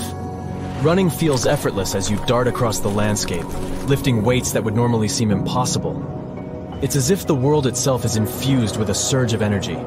Everything is moving faster. The wildlife surrounding you is equally affected by this oxygen overload. Animals roam the land in majestic proportions. Their massive frames are propelled by speed and agility. Picture yourself in a pulse-pounding chase with an oxygen-charged cheetah, racing against a predator that could put a Ferrari to shame. Now you may wonder how such a wild scenario could ever be possible. Well, let's see. Oxygen is the powerful fuel that keeps life going. It makes up about 21% of the air we breathe, and every breath we take delivers these tiny molecules to our cells, giving them the energy they need to thrive. Without oxygen, our cells would struggle, and our bodies would fall apart. But that's not all. Oxygen is a superstar that works for all kinds of living things. from tiny bacteria to giant elephants. It's even important underwater, where it enriches the oceans. Amazing creatures like plankton and algae produce lots of oxygen, creating a thriving underwater world. But to fully understand the impact of high oxygen levels on the planet, prepare for a journey back in time. Recently, scientists have made an astonishing discovery. They tested rocks from two different places that were really far apart. And can you believe it? These rocks held tiny pockets of gas that showed how oxygen levels shot up by almost a third in a very short time. It was like a breath of fresh air. So they studied these rocks and found that oxygen levels back then were much higher. Imagine lush landscapes, towering forests, and gigantic swamps that stretched as far as you could see. During the Carboniferous period, oxygen ruled the atmosphere at an impressive 20%, just like today. But over the next 50 million years, its levels shot up to a crazy 35%. Can you imagine what that did? As oxygen surged, something incredible happened. Huge forests grew all over the land, creating a breathtaking green world. And massive swamps took over low-lying areas, making the landscape look surreal and otherworldly. At the same time, carbon dioxide levels dropped. Normally, when things break down, microbes release carbon dioxide into the air. This gas acts like a warm blanket, trapping the sun's heat and raising temperatures. But in the mysterious swamps where these giant plants were buried, the microbes couldn't do their job. The result? The planet got really cold. Who would have thought that a breath of fresh air could have such power? The scientists are still trying to figure out why this happened. But one thing is certain, it wasn't just happening in one place. It was a worldwide phenomenon. It was like the planet was playing a funny game with the climate. But let's go even earlier. We see the first North American dinosaurs making their grand entrance. High oxygen levels are what gave a big boost to the rise of mighty dinosaurs in North America and beyond. Picture tropics filled with the magnificent giant creatures. Obviously, dinosaurs didn't just appear out of nowhere. They took advantage of a changing environment that was perfect for their evolution. Oxygen levels played a huge part in this dinosaur party. As oxygen levels rose, so did the size of these incredible creatures. They started small with predators like Chindosaurus, and soon after, huge dinosaurs like sauropods took over the land. Then, 65 million years ago, dinosaurs disappeared and mammals took over. And here's the interesting part. Mammals never grew as big as dinosaurs. So what's the explanation for this? Mammals, and humans are mammals too, by the way, are special because we can regulate our body temperature. But that comes at a cost. We need a lot of energy to stay warm compared to reptiles and dinosaurs. Dinosaurs didn't bother with temperature control, so they could focus on growing big. The biggest dinosaurs were 10 times larger than the largest mammals.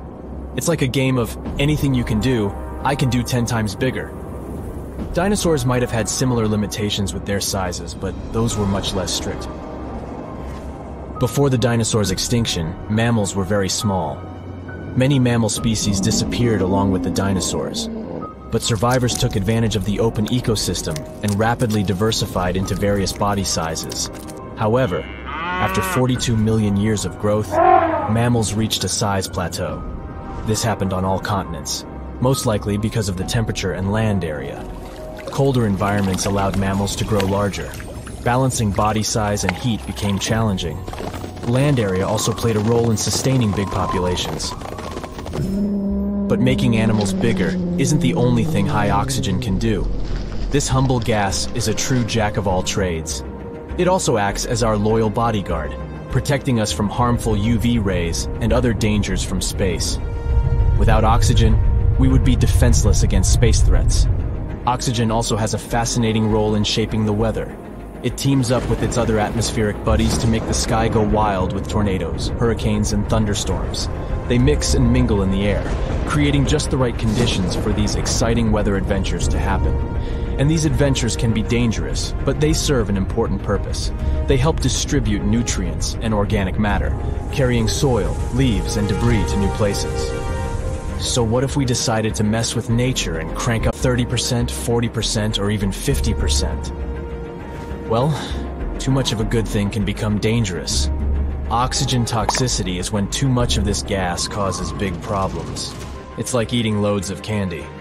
It's fun at first, but soon enough you'll regret it. Surprisingly, an overdose of oxygen can leave you struggling for breath, like a tired dancer in desperate need of a break. At first you might feel a burst of energy, but it doesn't last. Dizziness sets in, as if you've been spinning on the dance floor for hours without stopping. In extreme cases, too much oxygen can even harm your body, making you feel like you've crashed into a huge truck.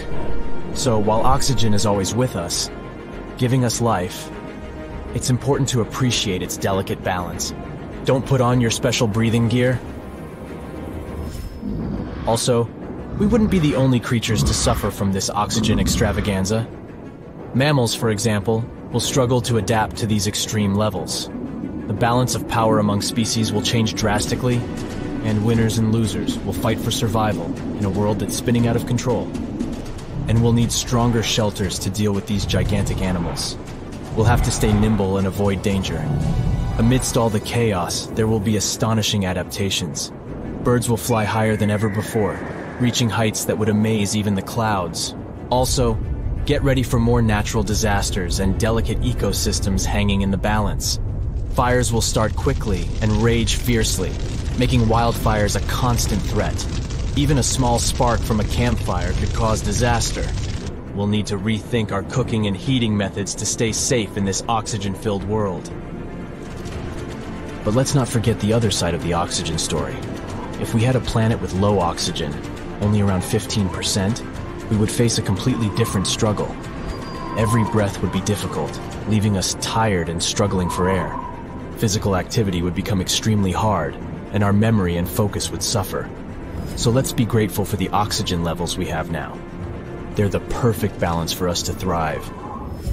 In this exhilarating journey through an oxygen-rich world, we've experienced breathtaking wonders and discovered the delicate balance of our planet.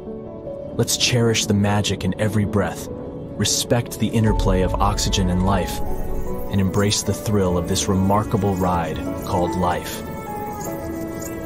The speed of light is the fastest thing in our universe. It travels across space, passing through Mercury and Venus to reach us, and it's slowing down. No need to panic though.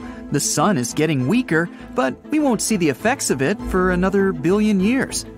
In the vacuum of space, the speed of light is around 186,280 miles per second.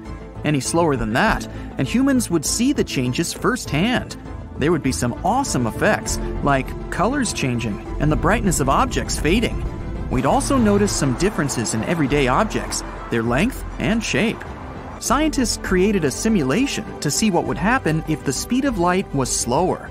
In a vacuum, the speed of light can't change, but if light passes through different materials and objects, it alters the way we perceive things. Light acts as a wave and a particle, meaning that it's a wavelength. The color and frequency are determined by the distance from crest to crest in the wave. It behaves similar to sound with the Doppler effect. Imagine you're standing in the middle of a busy highway and a honking car speeds through. Wow, that was loud.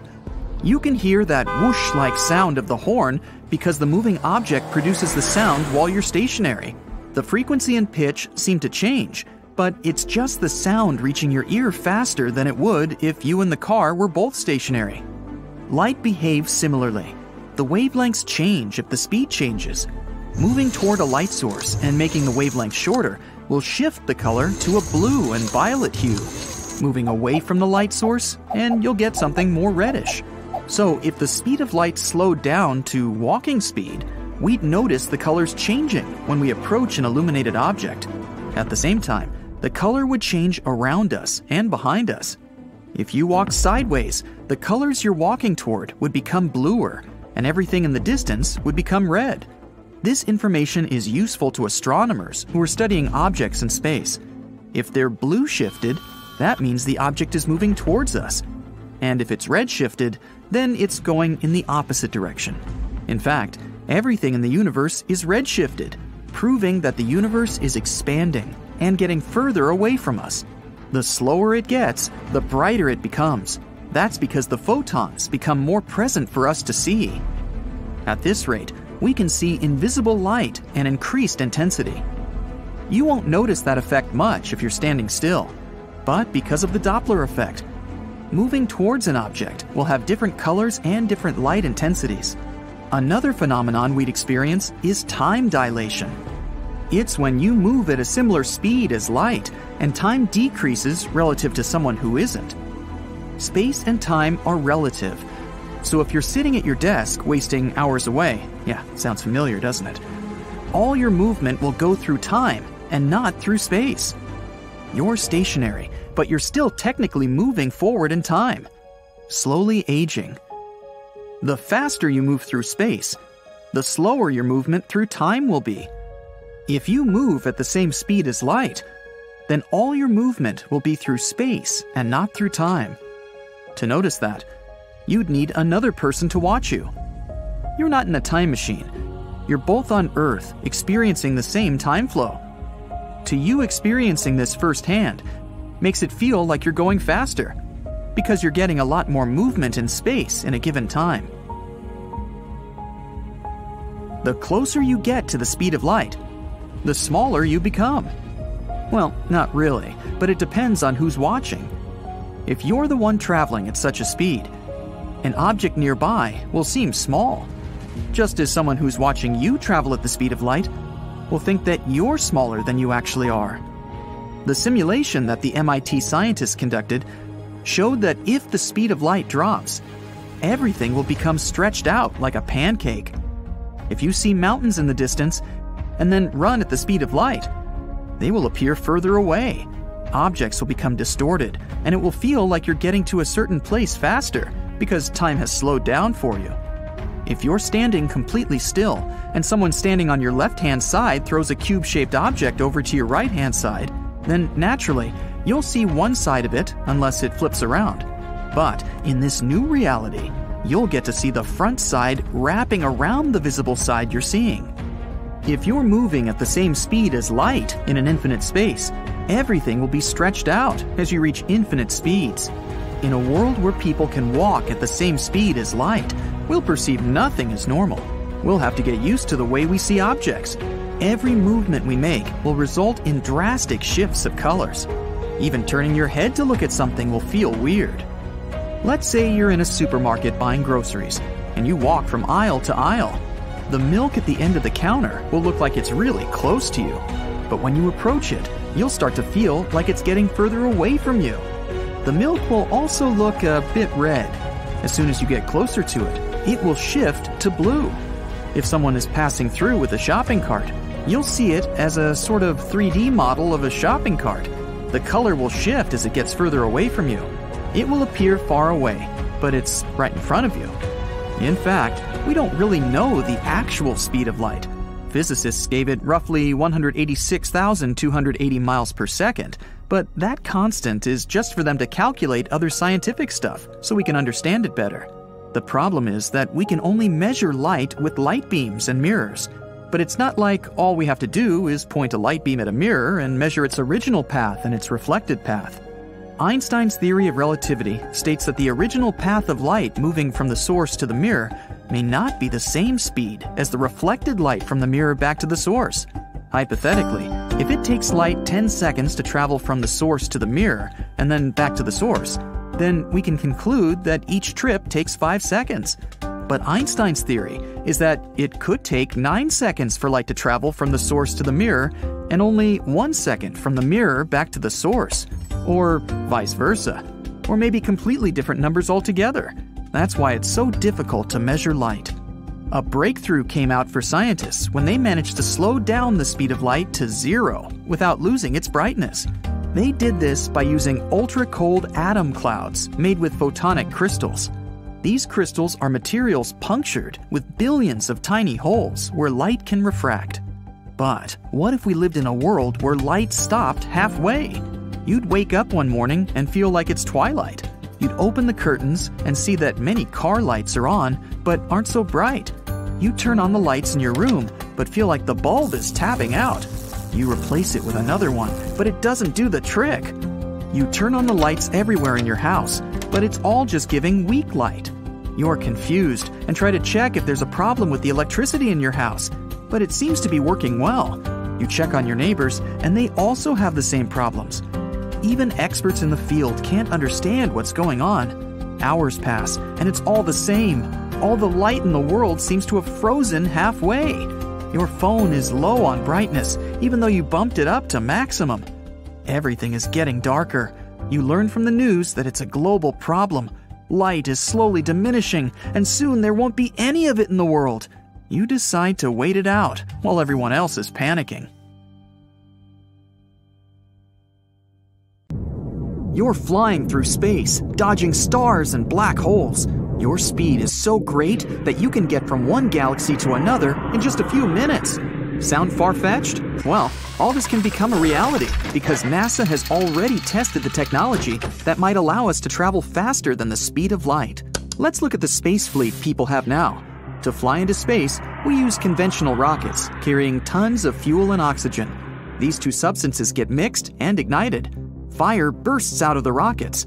The exhaust gases move downward, and the rockets move upward, as if pushing off of them. That's how jet propulsion works. This way, we can make the rocket move at almost 5 miles per second. At that speed, you could cross the United States from coast to coast in a mere 8.5 minutes. But if we talk about space, that's very slow.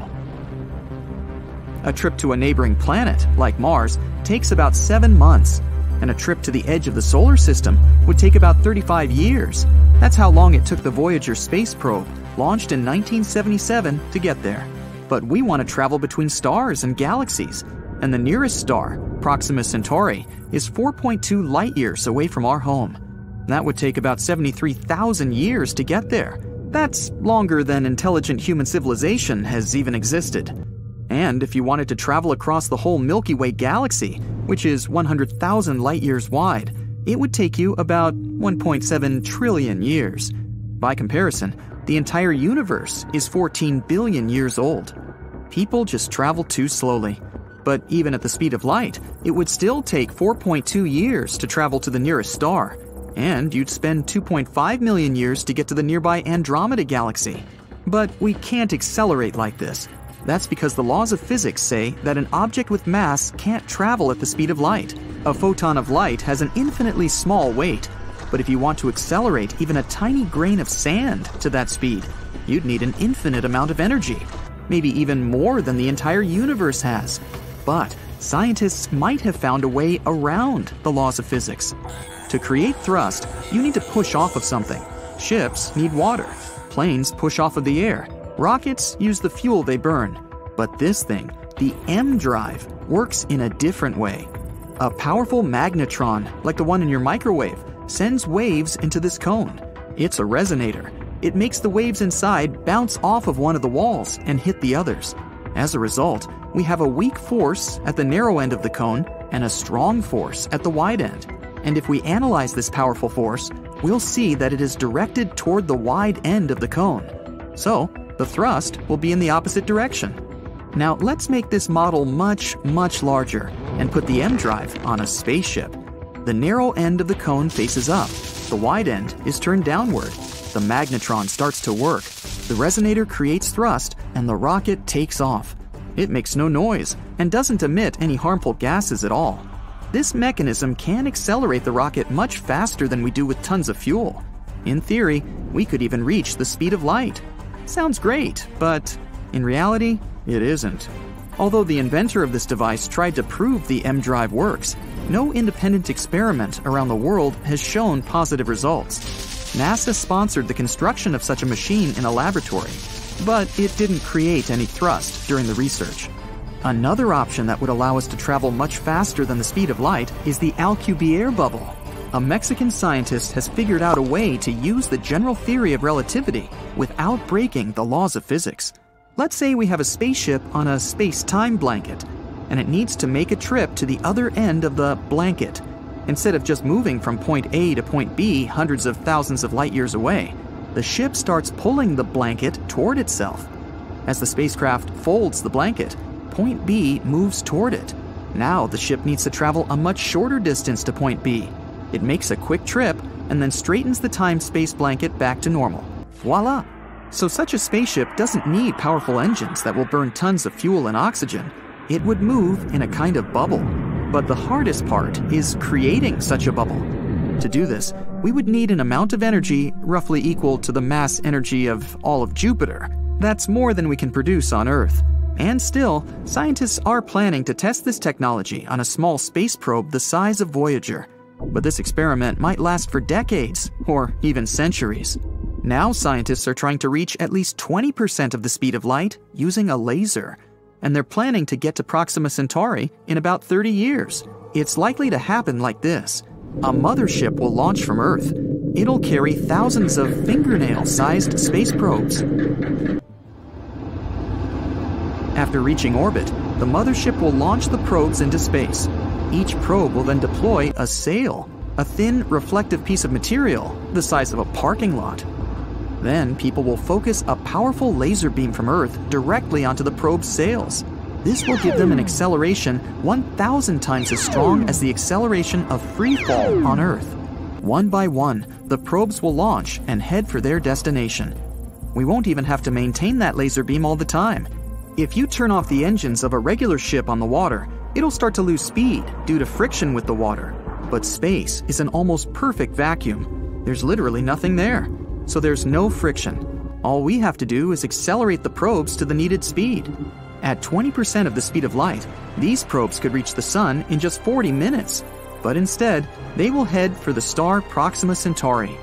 After about 30 years of travel, 4 more years will pass before we get a signal from the probes. There are several exoplanets in this system, and some scientists hope to find at least traces of life there. But this sail technology can be used in space even without a powerful laser. We can use the Sun. If we create a sail the size of a soccer field and unfold it in space, it'll start catching the Sun's rays. And since the surface of the sail is reflective, the rays will bounce off the sail. This will create thrust and propel the spacecraft. One disadvantage of this technology is that we can only use it inside the solar system. In cold interstellar space, the sail won't be able to catch the Sun's rays or solar wind. Another candidate for faster-than-light travel is an ion thruster. Like a conventional rocket, a spacecraft with ion thrusters would be propelled by gas ejected outward. Only, in this case, the gas would be ejected not because of fuel combustion, but because of an electric field. We'd need to create a powerful electric field inside the engine. Particles of gas passing through this electric field would get accelerated and ejected outside. This would create thrust. And although the acceleration in such an engine would be many times weaker than in a conventional rocket, the ion engine would be able to reach higher speeds. NASA was planning to build an ion-powered spacecraft to fly to Jupiter. Ion engines consume a lot of energy, so the ship was to be equipped with a nuclear reactor and lots of solar panels. 8 large engines were supposed to accelerate the spacecraft to about 56 miles per second. At this speed, the trip from New York to London would take 1 minute. So far, this technology has been actively tested on different space probes, but it can't provide a solution to how to travel faster than the speed of light. Perhaps people will still be able to travel between galaxies in conventional rockets, but they'll need to use some sort of shortcuts called wormholes. So, back to our space-time blanket. Point A lies at one end, and point B is at the other. Instead of traveling across the entire blanket for millions of years, you can simply fold it. Then point B will be right above point A, and you can quickly get there through a short tunnel between them. Such tunnels are called wormholes. Some scientists believe that wormholes can be inside black holes, but there are 2 problems here. The nearest black hole is 1,500 light-years away, so a trip there would take eons. The second problem is the hole's gravity. Black holes have the strongest gravitational pull of any object in the universe. Their gravity can crush any spacecraft. That's because the gravitational force increases with every inch you move closer to the black hole's center, and the force affecting the nose of the spaceship will be much stronger than the force that affects the tail. The spaceship will stretch out like spaghetti and get torn apart. But there's a theory claiming that a spacecraft or even a person can survive falling into a black hole, but only if the black hole is supermassive, like the ones that lie in the centers of galaxies. They can be millions and billions of times heavier than the Sun. But even though they're heavier, they're also bigger in size. This means gravity probably doesn't increase so fast there. You or your spacecraft might not turn into spaghetti, and might even get to see what's at the heart of the black hole. So, what would it look like to go around Earth at the speed of light? Well, I'm guessing pretty quickly, but let's get to the details. Traveling around Earth at the speed of light would be an astonishing sight to behold. If we could magically achieve such a feat, here's what it would look like. As you kicked off your speedy journey, everything around you would get blurred. The landscape would transform into a streak of dazzling lights, like a cosmic fireworks show on fast forward. The world would appear distorted, with buildings and landmarks merging into streaks of brilliance as you zip past them. The familiar features of cities would become blur colors, blending together in a mesmerizing display. Day and night would blend seamlessly, since Earth's rotation would become an indistinguishable whirlwind. However, keep in mind that at the speed of light, time itself would behave strangely. To you, the journey might feel instantaneous, but when you return, you'll find that much more time has passed for everyone else. It's like taking a lightning-fast trip while the rest of the world ages. Sadly, achieving the speed of light is currently beyond our technological capabilities. Okay, but do you know what the speed of light actually is? In the vast expanse of empty space, the velocity at which light travels is an astonishingly precise figure. This translates to approximately 186,000 miles per second, a universally recognized constant notated as c, or the speed of light.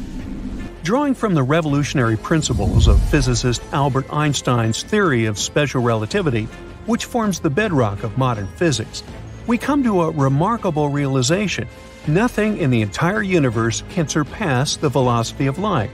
According to this theory, as an object comes close to the speed of light, its mass spirals toward infinity.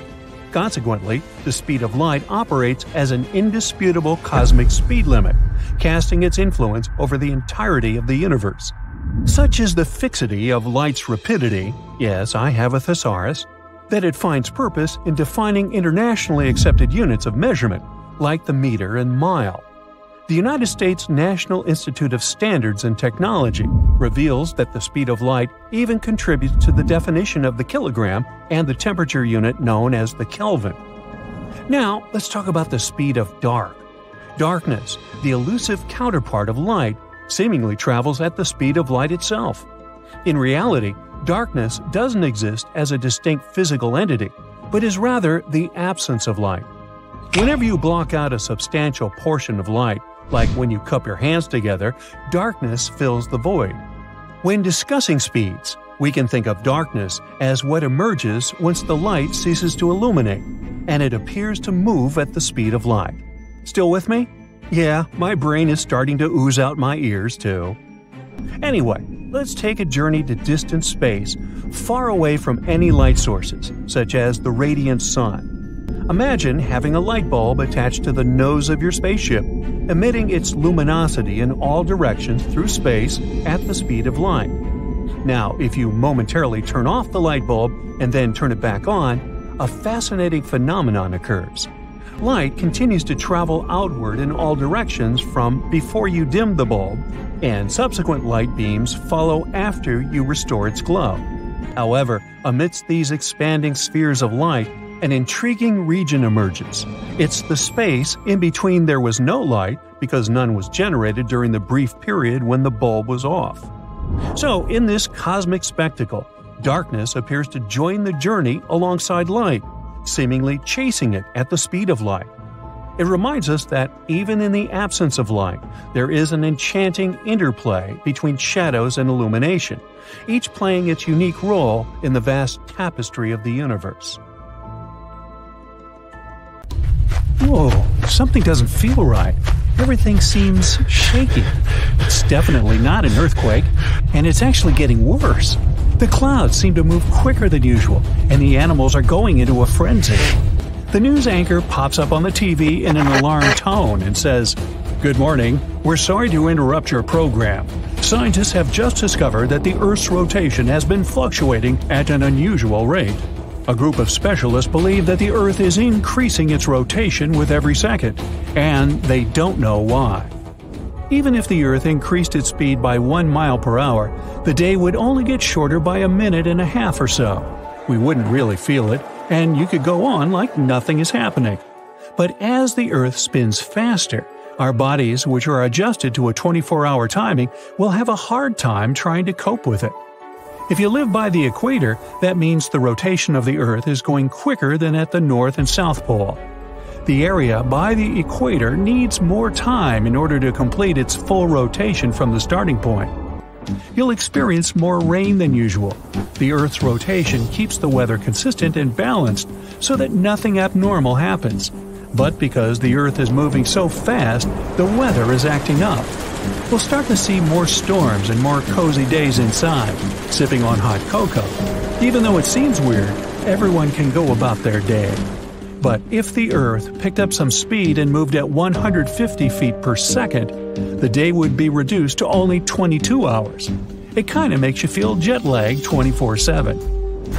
Every business works with the 24 hours a day schedule, so taking away even 2 hours can have catastrophic effects on the world economy.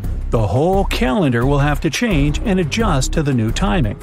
Clock designs will change with the new midnight, replaced with 10 o'clock. And with each week, the hours will shorten, so there will be no proper way of telling time except by sunsets and sunrises. The weather will continue to get worse and worse, feeling like the rain will never stop. The animals that rely on weather patterns won't know how to function, and mass migrations will occur from almost all species of animals. Flocks of birds will be flying everywhere and reach places they normally won't go to, affecting the whole food chain and ecology. Woods, jungles, and other places where animals roam are kept in proper balance when unaffected by humans.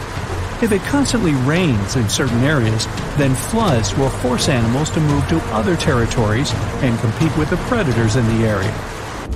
If the Earth picked up speed every day, then standing on a scale in the Arctic would tell you weigh 180 pounds.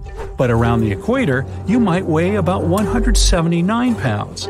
That's because of the extra force opposing gravity in that area. With the Earth spinning faster, all airlines around the world stop, since the radar systems have gone haywire and the weather is too dangerous to fly. Everyone has to get around by car. Satellites are positioned in such a way that it's crucial they remain where they are in order to bounce signals to us. Because of what's happening, Wi-Fi and TV signals can't go through. Communications around the world will end up short and slow, and eventually we'll have a total communication blackout. Ships will cease to operate and global trading will collapse, adding extra damage to the already failing world economy. Winds will get stronger and faster than usual, which means temperatures will change. Storms like hurricanes will be stronger than ever and have more energy for destruction. And still, at 100 miles per hour, the equator will now be swallowed up in the water. The Amazon basin and small islands will now completely submerge in water by around 50 feet. Most of the plant life will be in danger, especially by the equator. With woods threatened by floods, more animal environments will be in jeopardy. The trees and plants won't survive so much flooding. If the Earth rotated so fast that the hours would now be reduced to 15, then we'd probably feel like we're always on a jet plane going through turbulence. It would be impossible to sleep if the Earth kept picking up speed every second of the day. So days would be around 7 hours long as well as nights. The whole world would be flooded, except for the highest points and the tallest mountains. If that happens, humans will most likely end up there clinging to the last remaining clear patches of land. Most of the animal life will be extinct as well. And as the Earth is spinning faster and faster, the crust will lose its durability, allowing more frequent and stronger earthquakes to happen. Volcanoes will erupt all over, even if they're submerged in water. It'll go on like this for quite a while.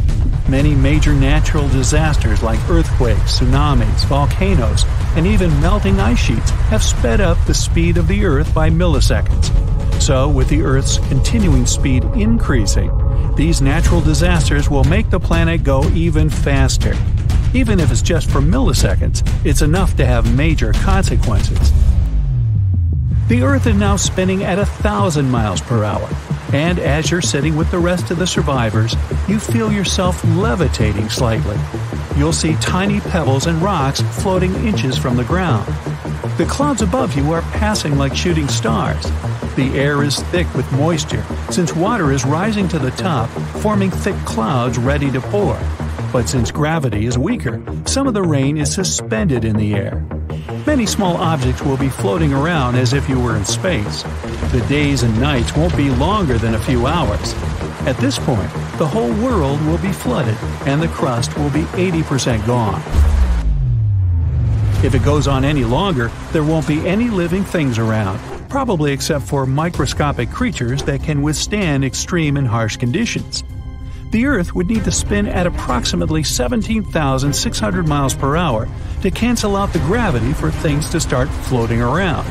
At this point, all the water in the ocean will rise and look like reverse rain. The large mountain rocks will separate from the bedrock and levitate above the ground, looking like little planets in space.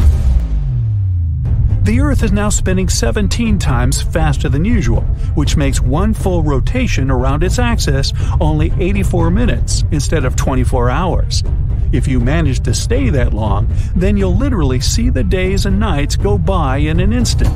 You'll also be floating aimlessly in the sky, bumping into rocks and other surfaces. You won't recognize anything anymore. The Earth's crust is ripping apart, exposing the magma underneath. So landing on the ground isn't an option. You'll see outer space as you go higher and higher. You won't know how fast you're going, but all you know is that you're probably the only human left in this spinning world. The Earth will eventually spin so fast that the rest of the layers will start to peel off, exposing the Earth's interior. It'll start to squeeze itself from the core until it becomes similar to a pancake. Nothing can survive at this point. So much heat will be produced from the core that the planet will heat up like a microwave. All the water will disappear, and it'll look like a red dot in the solar system. And once it starts to approach the speed of light, time will freeze.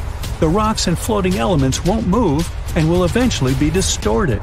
And with enough effort, the Earth will eventually turn into a black hole. Of course, nothing like this will ever happen. According to scientists, Earth will most likely slow down in rotation. Ever since the Moon came into the picture, the Earth has been slowing down by around 4 miles per hour every 10 million years or so. That's because of the Moon's gravitational pull on our little blue planet. It'll most likely go on that way. So hey, what's your hurry? 20 miles south of Olympia, Washington, there are strange 8 feet tall and 30 feet wide grass mounds. They cover an area of nearly 1 square mile. These small hills are known as the Mima Mounds, and nobody knows what created them. They've been haunting the dreams of geologists for nearly 200 years. Scientists have been arguing about what exactly caused these mounds to pop up all over the place. There are such theories as earthquakes, glaciers, gas vents, clay swelling, and even termites. In 1942, geologists supposed that pocket gophers could create the mounds. In 1987, the theory was tested. Small bits of metal were pushed into the mounds and monitored with the help of a metal detector. As gophers dug their burrows, the pieces of metal were pushed uphill. A computer program analyzed those results. It turned out that many generations of gophers could indeed form the mounds. It would take them over hundreds of years. But why would they push the soil up when it takes way less energy to move it behind them? That's unclear. So far, gophers' involvement is still just a theory. Scientists used to consider the Amazon rainforest a large ecosystem that's been filled with trees for millions of years. Yet when the 16-foot wide Amazon rings were discovered, it changed all the theories.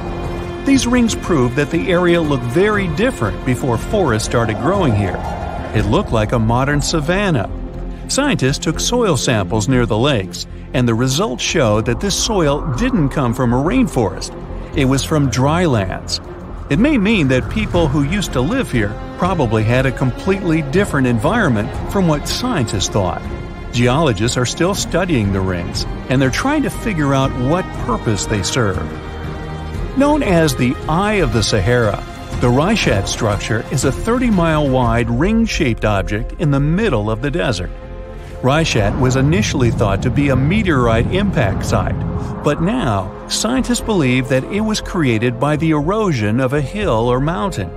It eroded away over time, but left layers of rock rings that were once a mountain. The eye is so prominent that the astronauts on board the International Space Station can see it from up there. Antarctica is the coldest, driest, windiest place on Earth. But the strangest thing about it might be located deep under the ice. Until about 60 years ago, Antarctica was considered flatland. That all changed in 1958 when the Gamburtsev mountain range was discovered. It was hiding under 2 miles of ice. Its peaks were more than 10,000 feet tall, and the whole range stretched for 750 miles. That's 1/3 of the height of Mount Everest and about half the length of the Himalayas. No one has ever laid eyes on the Gamburtsev Mountains. The ice hides deep valleys and steep inclines. They could show what Earth looked like millions of years ago. Lake Vostok in East Antarctica was discovered in 2012 during drilling. Scientists found a freshwater lake, untouched and unfrozen, under more than 2 miles of ice. Researchers believe that undiscovered microorganisms and unique geochemical processes might exist in the lake. After all, it hasn't seen sunlight or been exposed to Earth's atmosphere for over 15 million years. But drilling into the lake is likely to ruin the ecosystem below and contaminate one of the last untouched places on the planet. There's a 350-foot anomaly in the Indian Ocean, known as the Indian Ocean Geoid Low, IOGL. It produces the largest distorting natural gravitational force in the world. Heavy mineral deposits, many deep-sea trenches, and magma reservoirs disturb the magnetic field in this area. Earth's gravity changes in different places around the planet. It allows researchers to look for patterns and figure out what's happening beneath the surface. Higher gravity fields usually means denser materials below, and vice versa. Some scientists believe that the anomaly might be a dent in the planet's mantle, that it's working its way up to the crust. The Cave of Crystals in the Mexican state of Chihuahua.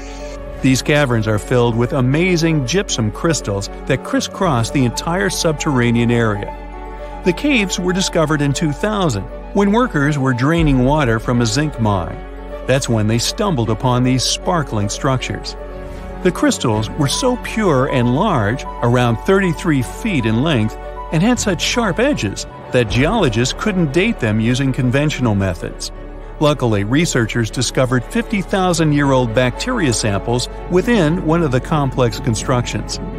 It was extremely hard to work in the caves. There, the temperatures reached 136 degrees Fahrenheit, and the humidity was extremely high. Scientists needed special cooling equipment to get down to the cave, even though they only made short trips. Unfortunately, the company that owned the mine re-flooded the cave system, preventing any further study. Around 450 miles away from Bangkok, in northeast Thailand, there's a 75-million-year-old rock formation. These rocks look like 3 whales swimming together.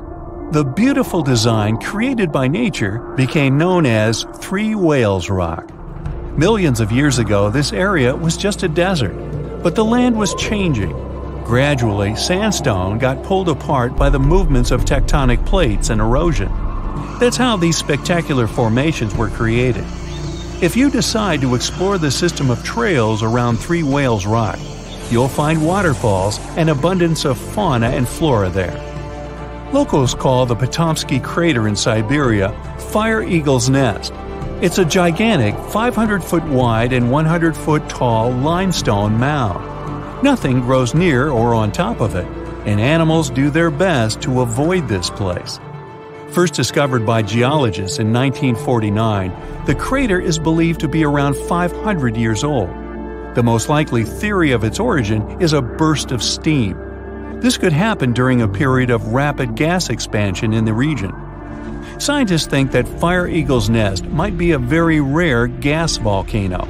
Gigantic gas stockpiles might have been trapped deep underground. It could happen because of limestone forming around these storages and creating immense pressure. A sudden release of the stored gas could have formed this mammoth-sized hole in the surrounding forest. Lake Hillier in Western Australia is only 2,000 feet in length, but its color has been baffling geologists for a long time. Unlike most pink lakes in the world, Lake Hillier has a pink color all year round. Its hue isn't affected by sunlight or temperature. If you look at it from above, the lake's bright color will be in stark contrast with the surrounding blue of the Great Australian Blight. The real reason for the Hillier's unique color is still not fully understood. Many presume it has something to do with microalgae in the lake, or it might be a reaction between salt and sodium bicarbonate found in the water. The Chocolate Hills in the Bohol province of the Philippines are covered in lush green vegetation for the largest part of the year. But these 1,200-plus mounds turn a chocolate brown during the dry season. That's what gave them their name. Strangely, no trees or shrubs grow on them. Another mystery is how the mounds managed to develop so symmetrically. There are myths that involve giants throwing boulders at one another for days on end during a fight. Scientists believe that the 150-foot-tall mounds were created by eroding limestone that was stacked on clay. But to this day, the mystery of their formation remains unsolved. The Great Unconformity represents about 1 billion years of missing rock records. It appears in all kinds of rock formations all over the world.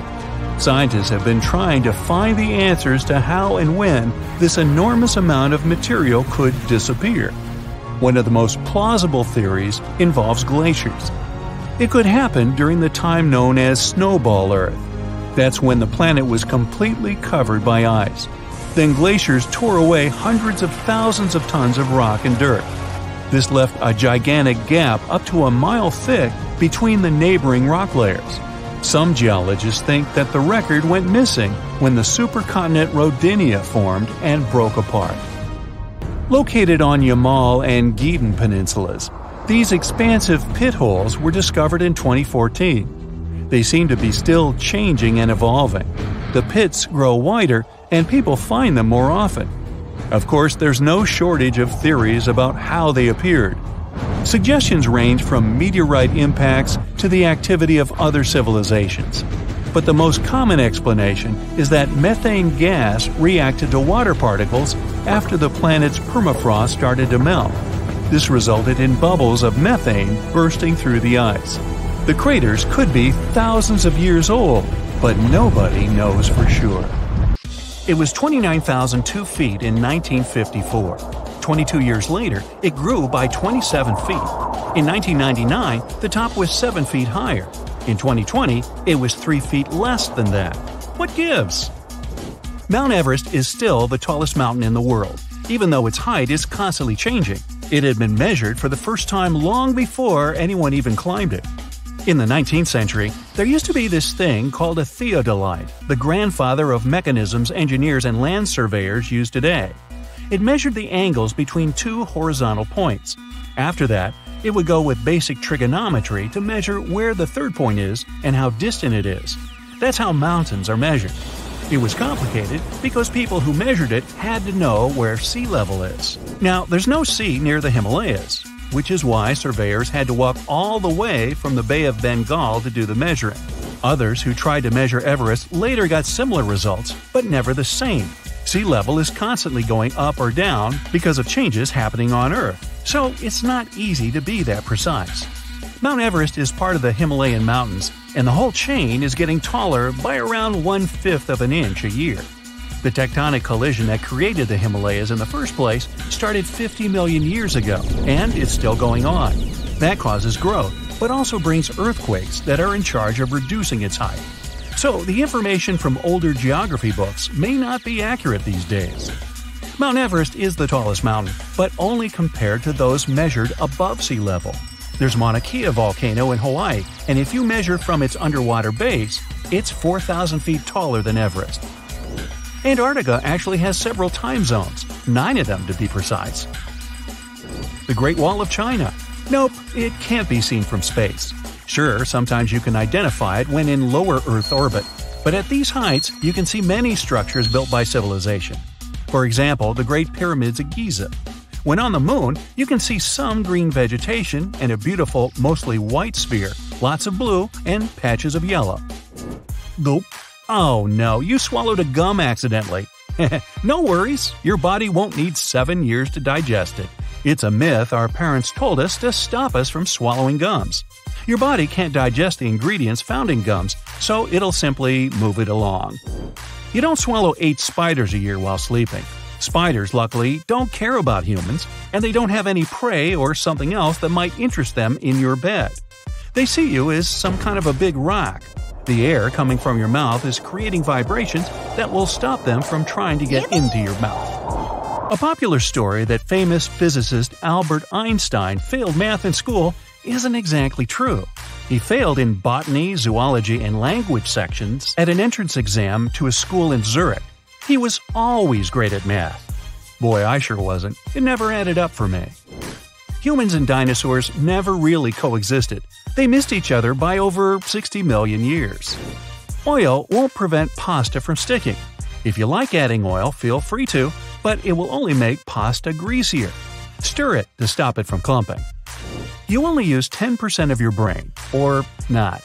You never use 100% of your brain all at once, but you use every region almost every day.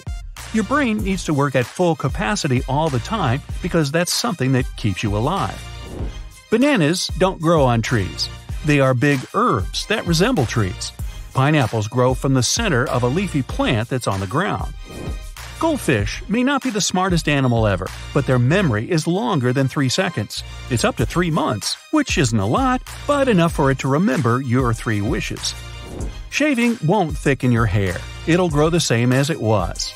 You may only think it's darker or coarser because the hair will grow back with a blunt tip. Coffee lovers, don't worry. Caffeine won't dehydrate you. It does have a diuretic effect, but still, the amount of water in your coffee has the opposite effect. So, you're good. You won't damage your eyes if you're too close to the TV screen. That blue light coming from it causes strain in your eyes, but it's a temporary condition. Dogs see more than black and white. They can't see the full color spectrum as humans do, but the world is not a couple of shades of gray for them. They have around 20 to 40% of visual acuity humans have, so distant things may be pretty blurry for pups. But they see better in dimmer light and can detect motions or any kind of movements way better than you do, especially when the delivery guy is approaching the front door. Bees aren't only attracted to yellow out of all shades, they also see colors a little bit different than humans. They recognize only lighter ones, such as green or yellow. All darker colors look black to them. That's why they're more likely to go for flowers with light colors and clothes of the same tones. If you're wearing a green t-shirt, you might look like a flower to them. Almost all creatures on Earth have a limited lifespan. One species of jellyfish is immortal. It matures, but at one point it simply reverts back to the juvenile polyp stage. That cycle of phases is endless. There are many types of berries, but a strawberry is not one of them. Scientists define berry as a plant with 3 distinct layers. There's an outer skin, a fleshy middle, and internal seeds. That means watermelon, grapes, and eggplants are technically berries. Polar bears aren't really white. They have black skin, and their fur is clear and hollow. They only look white because light hits their fur and stays trapped inside of that hollow part of a particular hair. That causes something called luminescence. With all that, salt particles stick to their fur and then start scattering light. If you set a chameleon on a yellow surface, it'll turn yellow. If you set it on a red one, it'll turn red. In fact, chameleons don't change their own color to adjust to the color of their surrounding. Their mood, the amount of light, and temperature makes them change color. So when you see a bright yellow chameleon, it might be angry. Giraffes have the same number of neck vertebrae as you do. An average human neck is only 4 inches long, while giraffes usually have a 6-foot neck. But both have 7 bones in their necks. Pirates don't have eye patches to cover an eye that's missing, but to increase their night vision. They had to be aware of everything going on around them. So, many think it's just a dry desert with nothing but sand over there.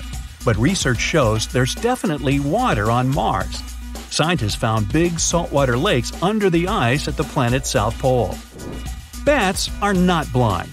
Their eyes are small and they don't see that well during the daytime, especially not so sharp and colorful as humans do.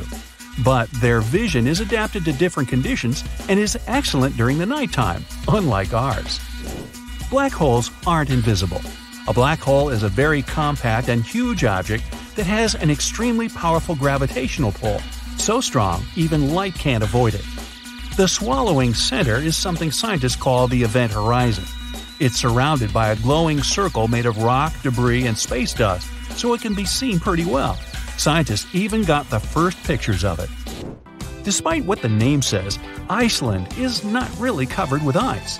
The coast is ice-free during the entire winter. There are glaciers, but also lots of geysers and active volcanoes. In 2010, one of them woke up and threw up so much ash into the sky, air transport across Europe had to be stopped for a couple of days. Green peas, lentils, peanuts. Wait, peanuts? Yup, that's right. They don't belong to the group of nuts, but legumes. The moon has a dark side. Not quite. The side that's facing away from the Earth is no darker than any other part of its surface. Sunlight equally falls on all of its sides, so it only seems to be dark from our perspective.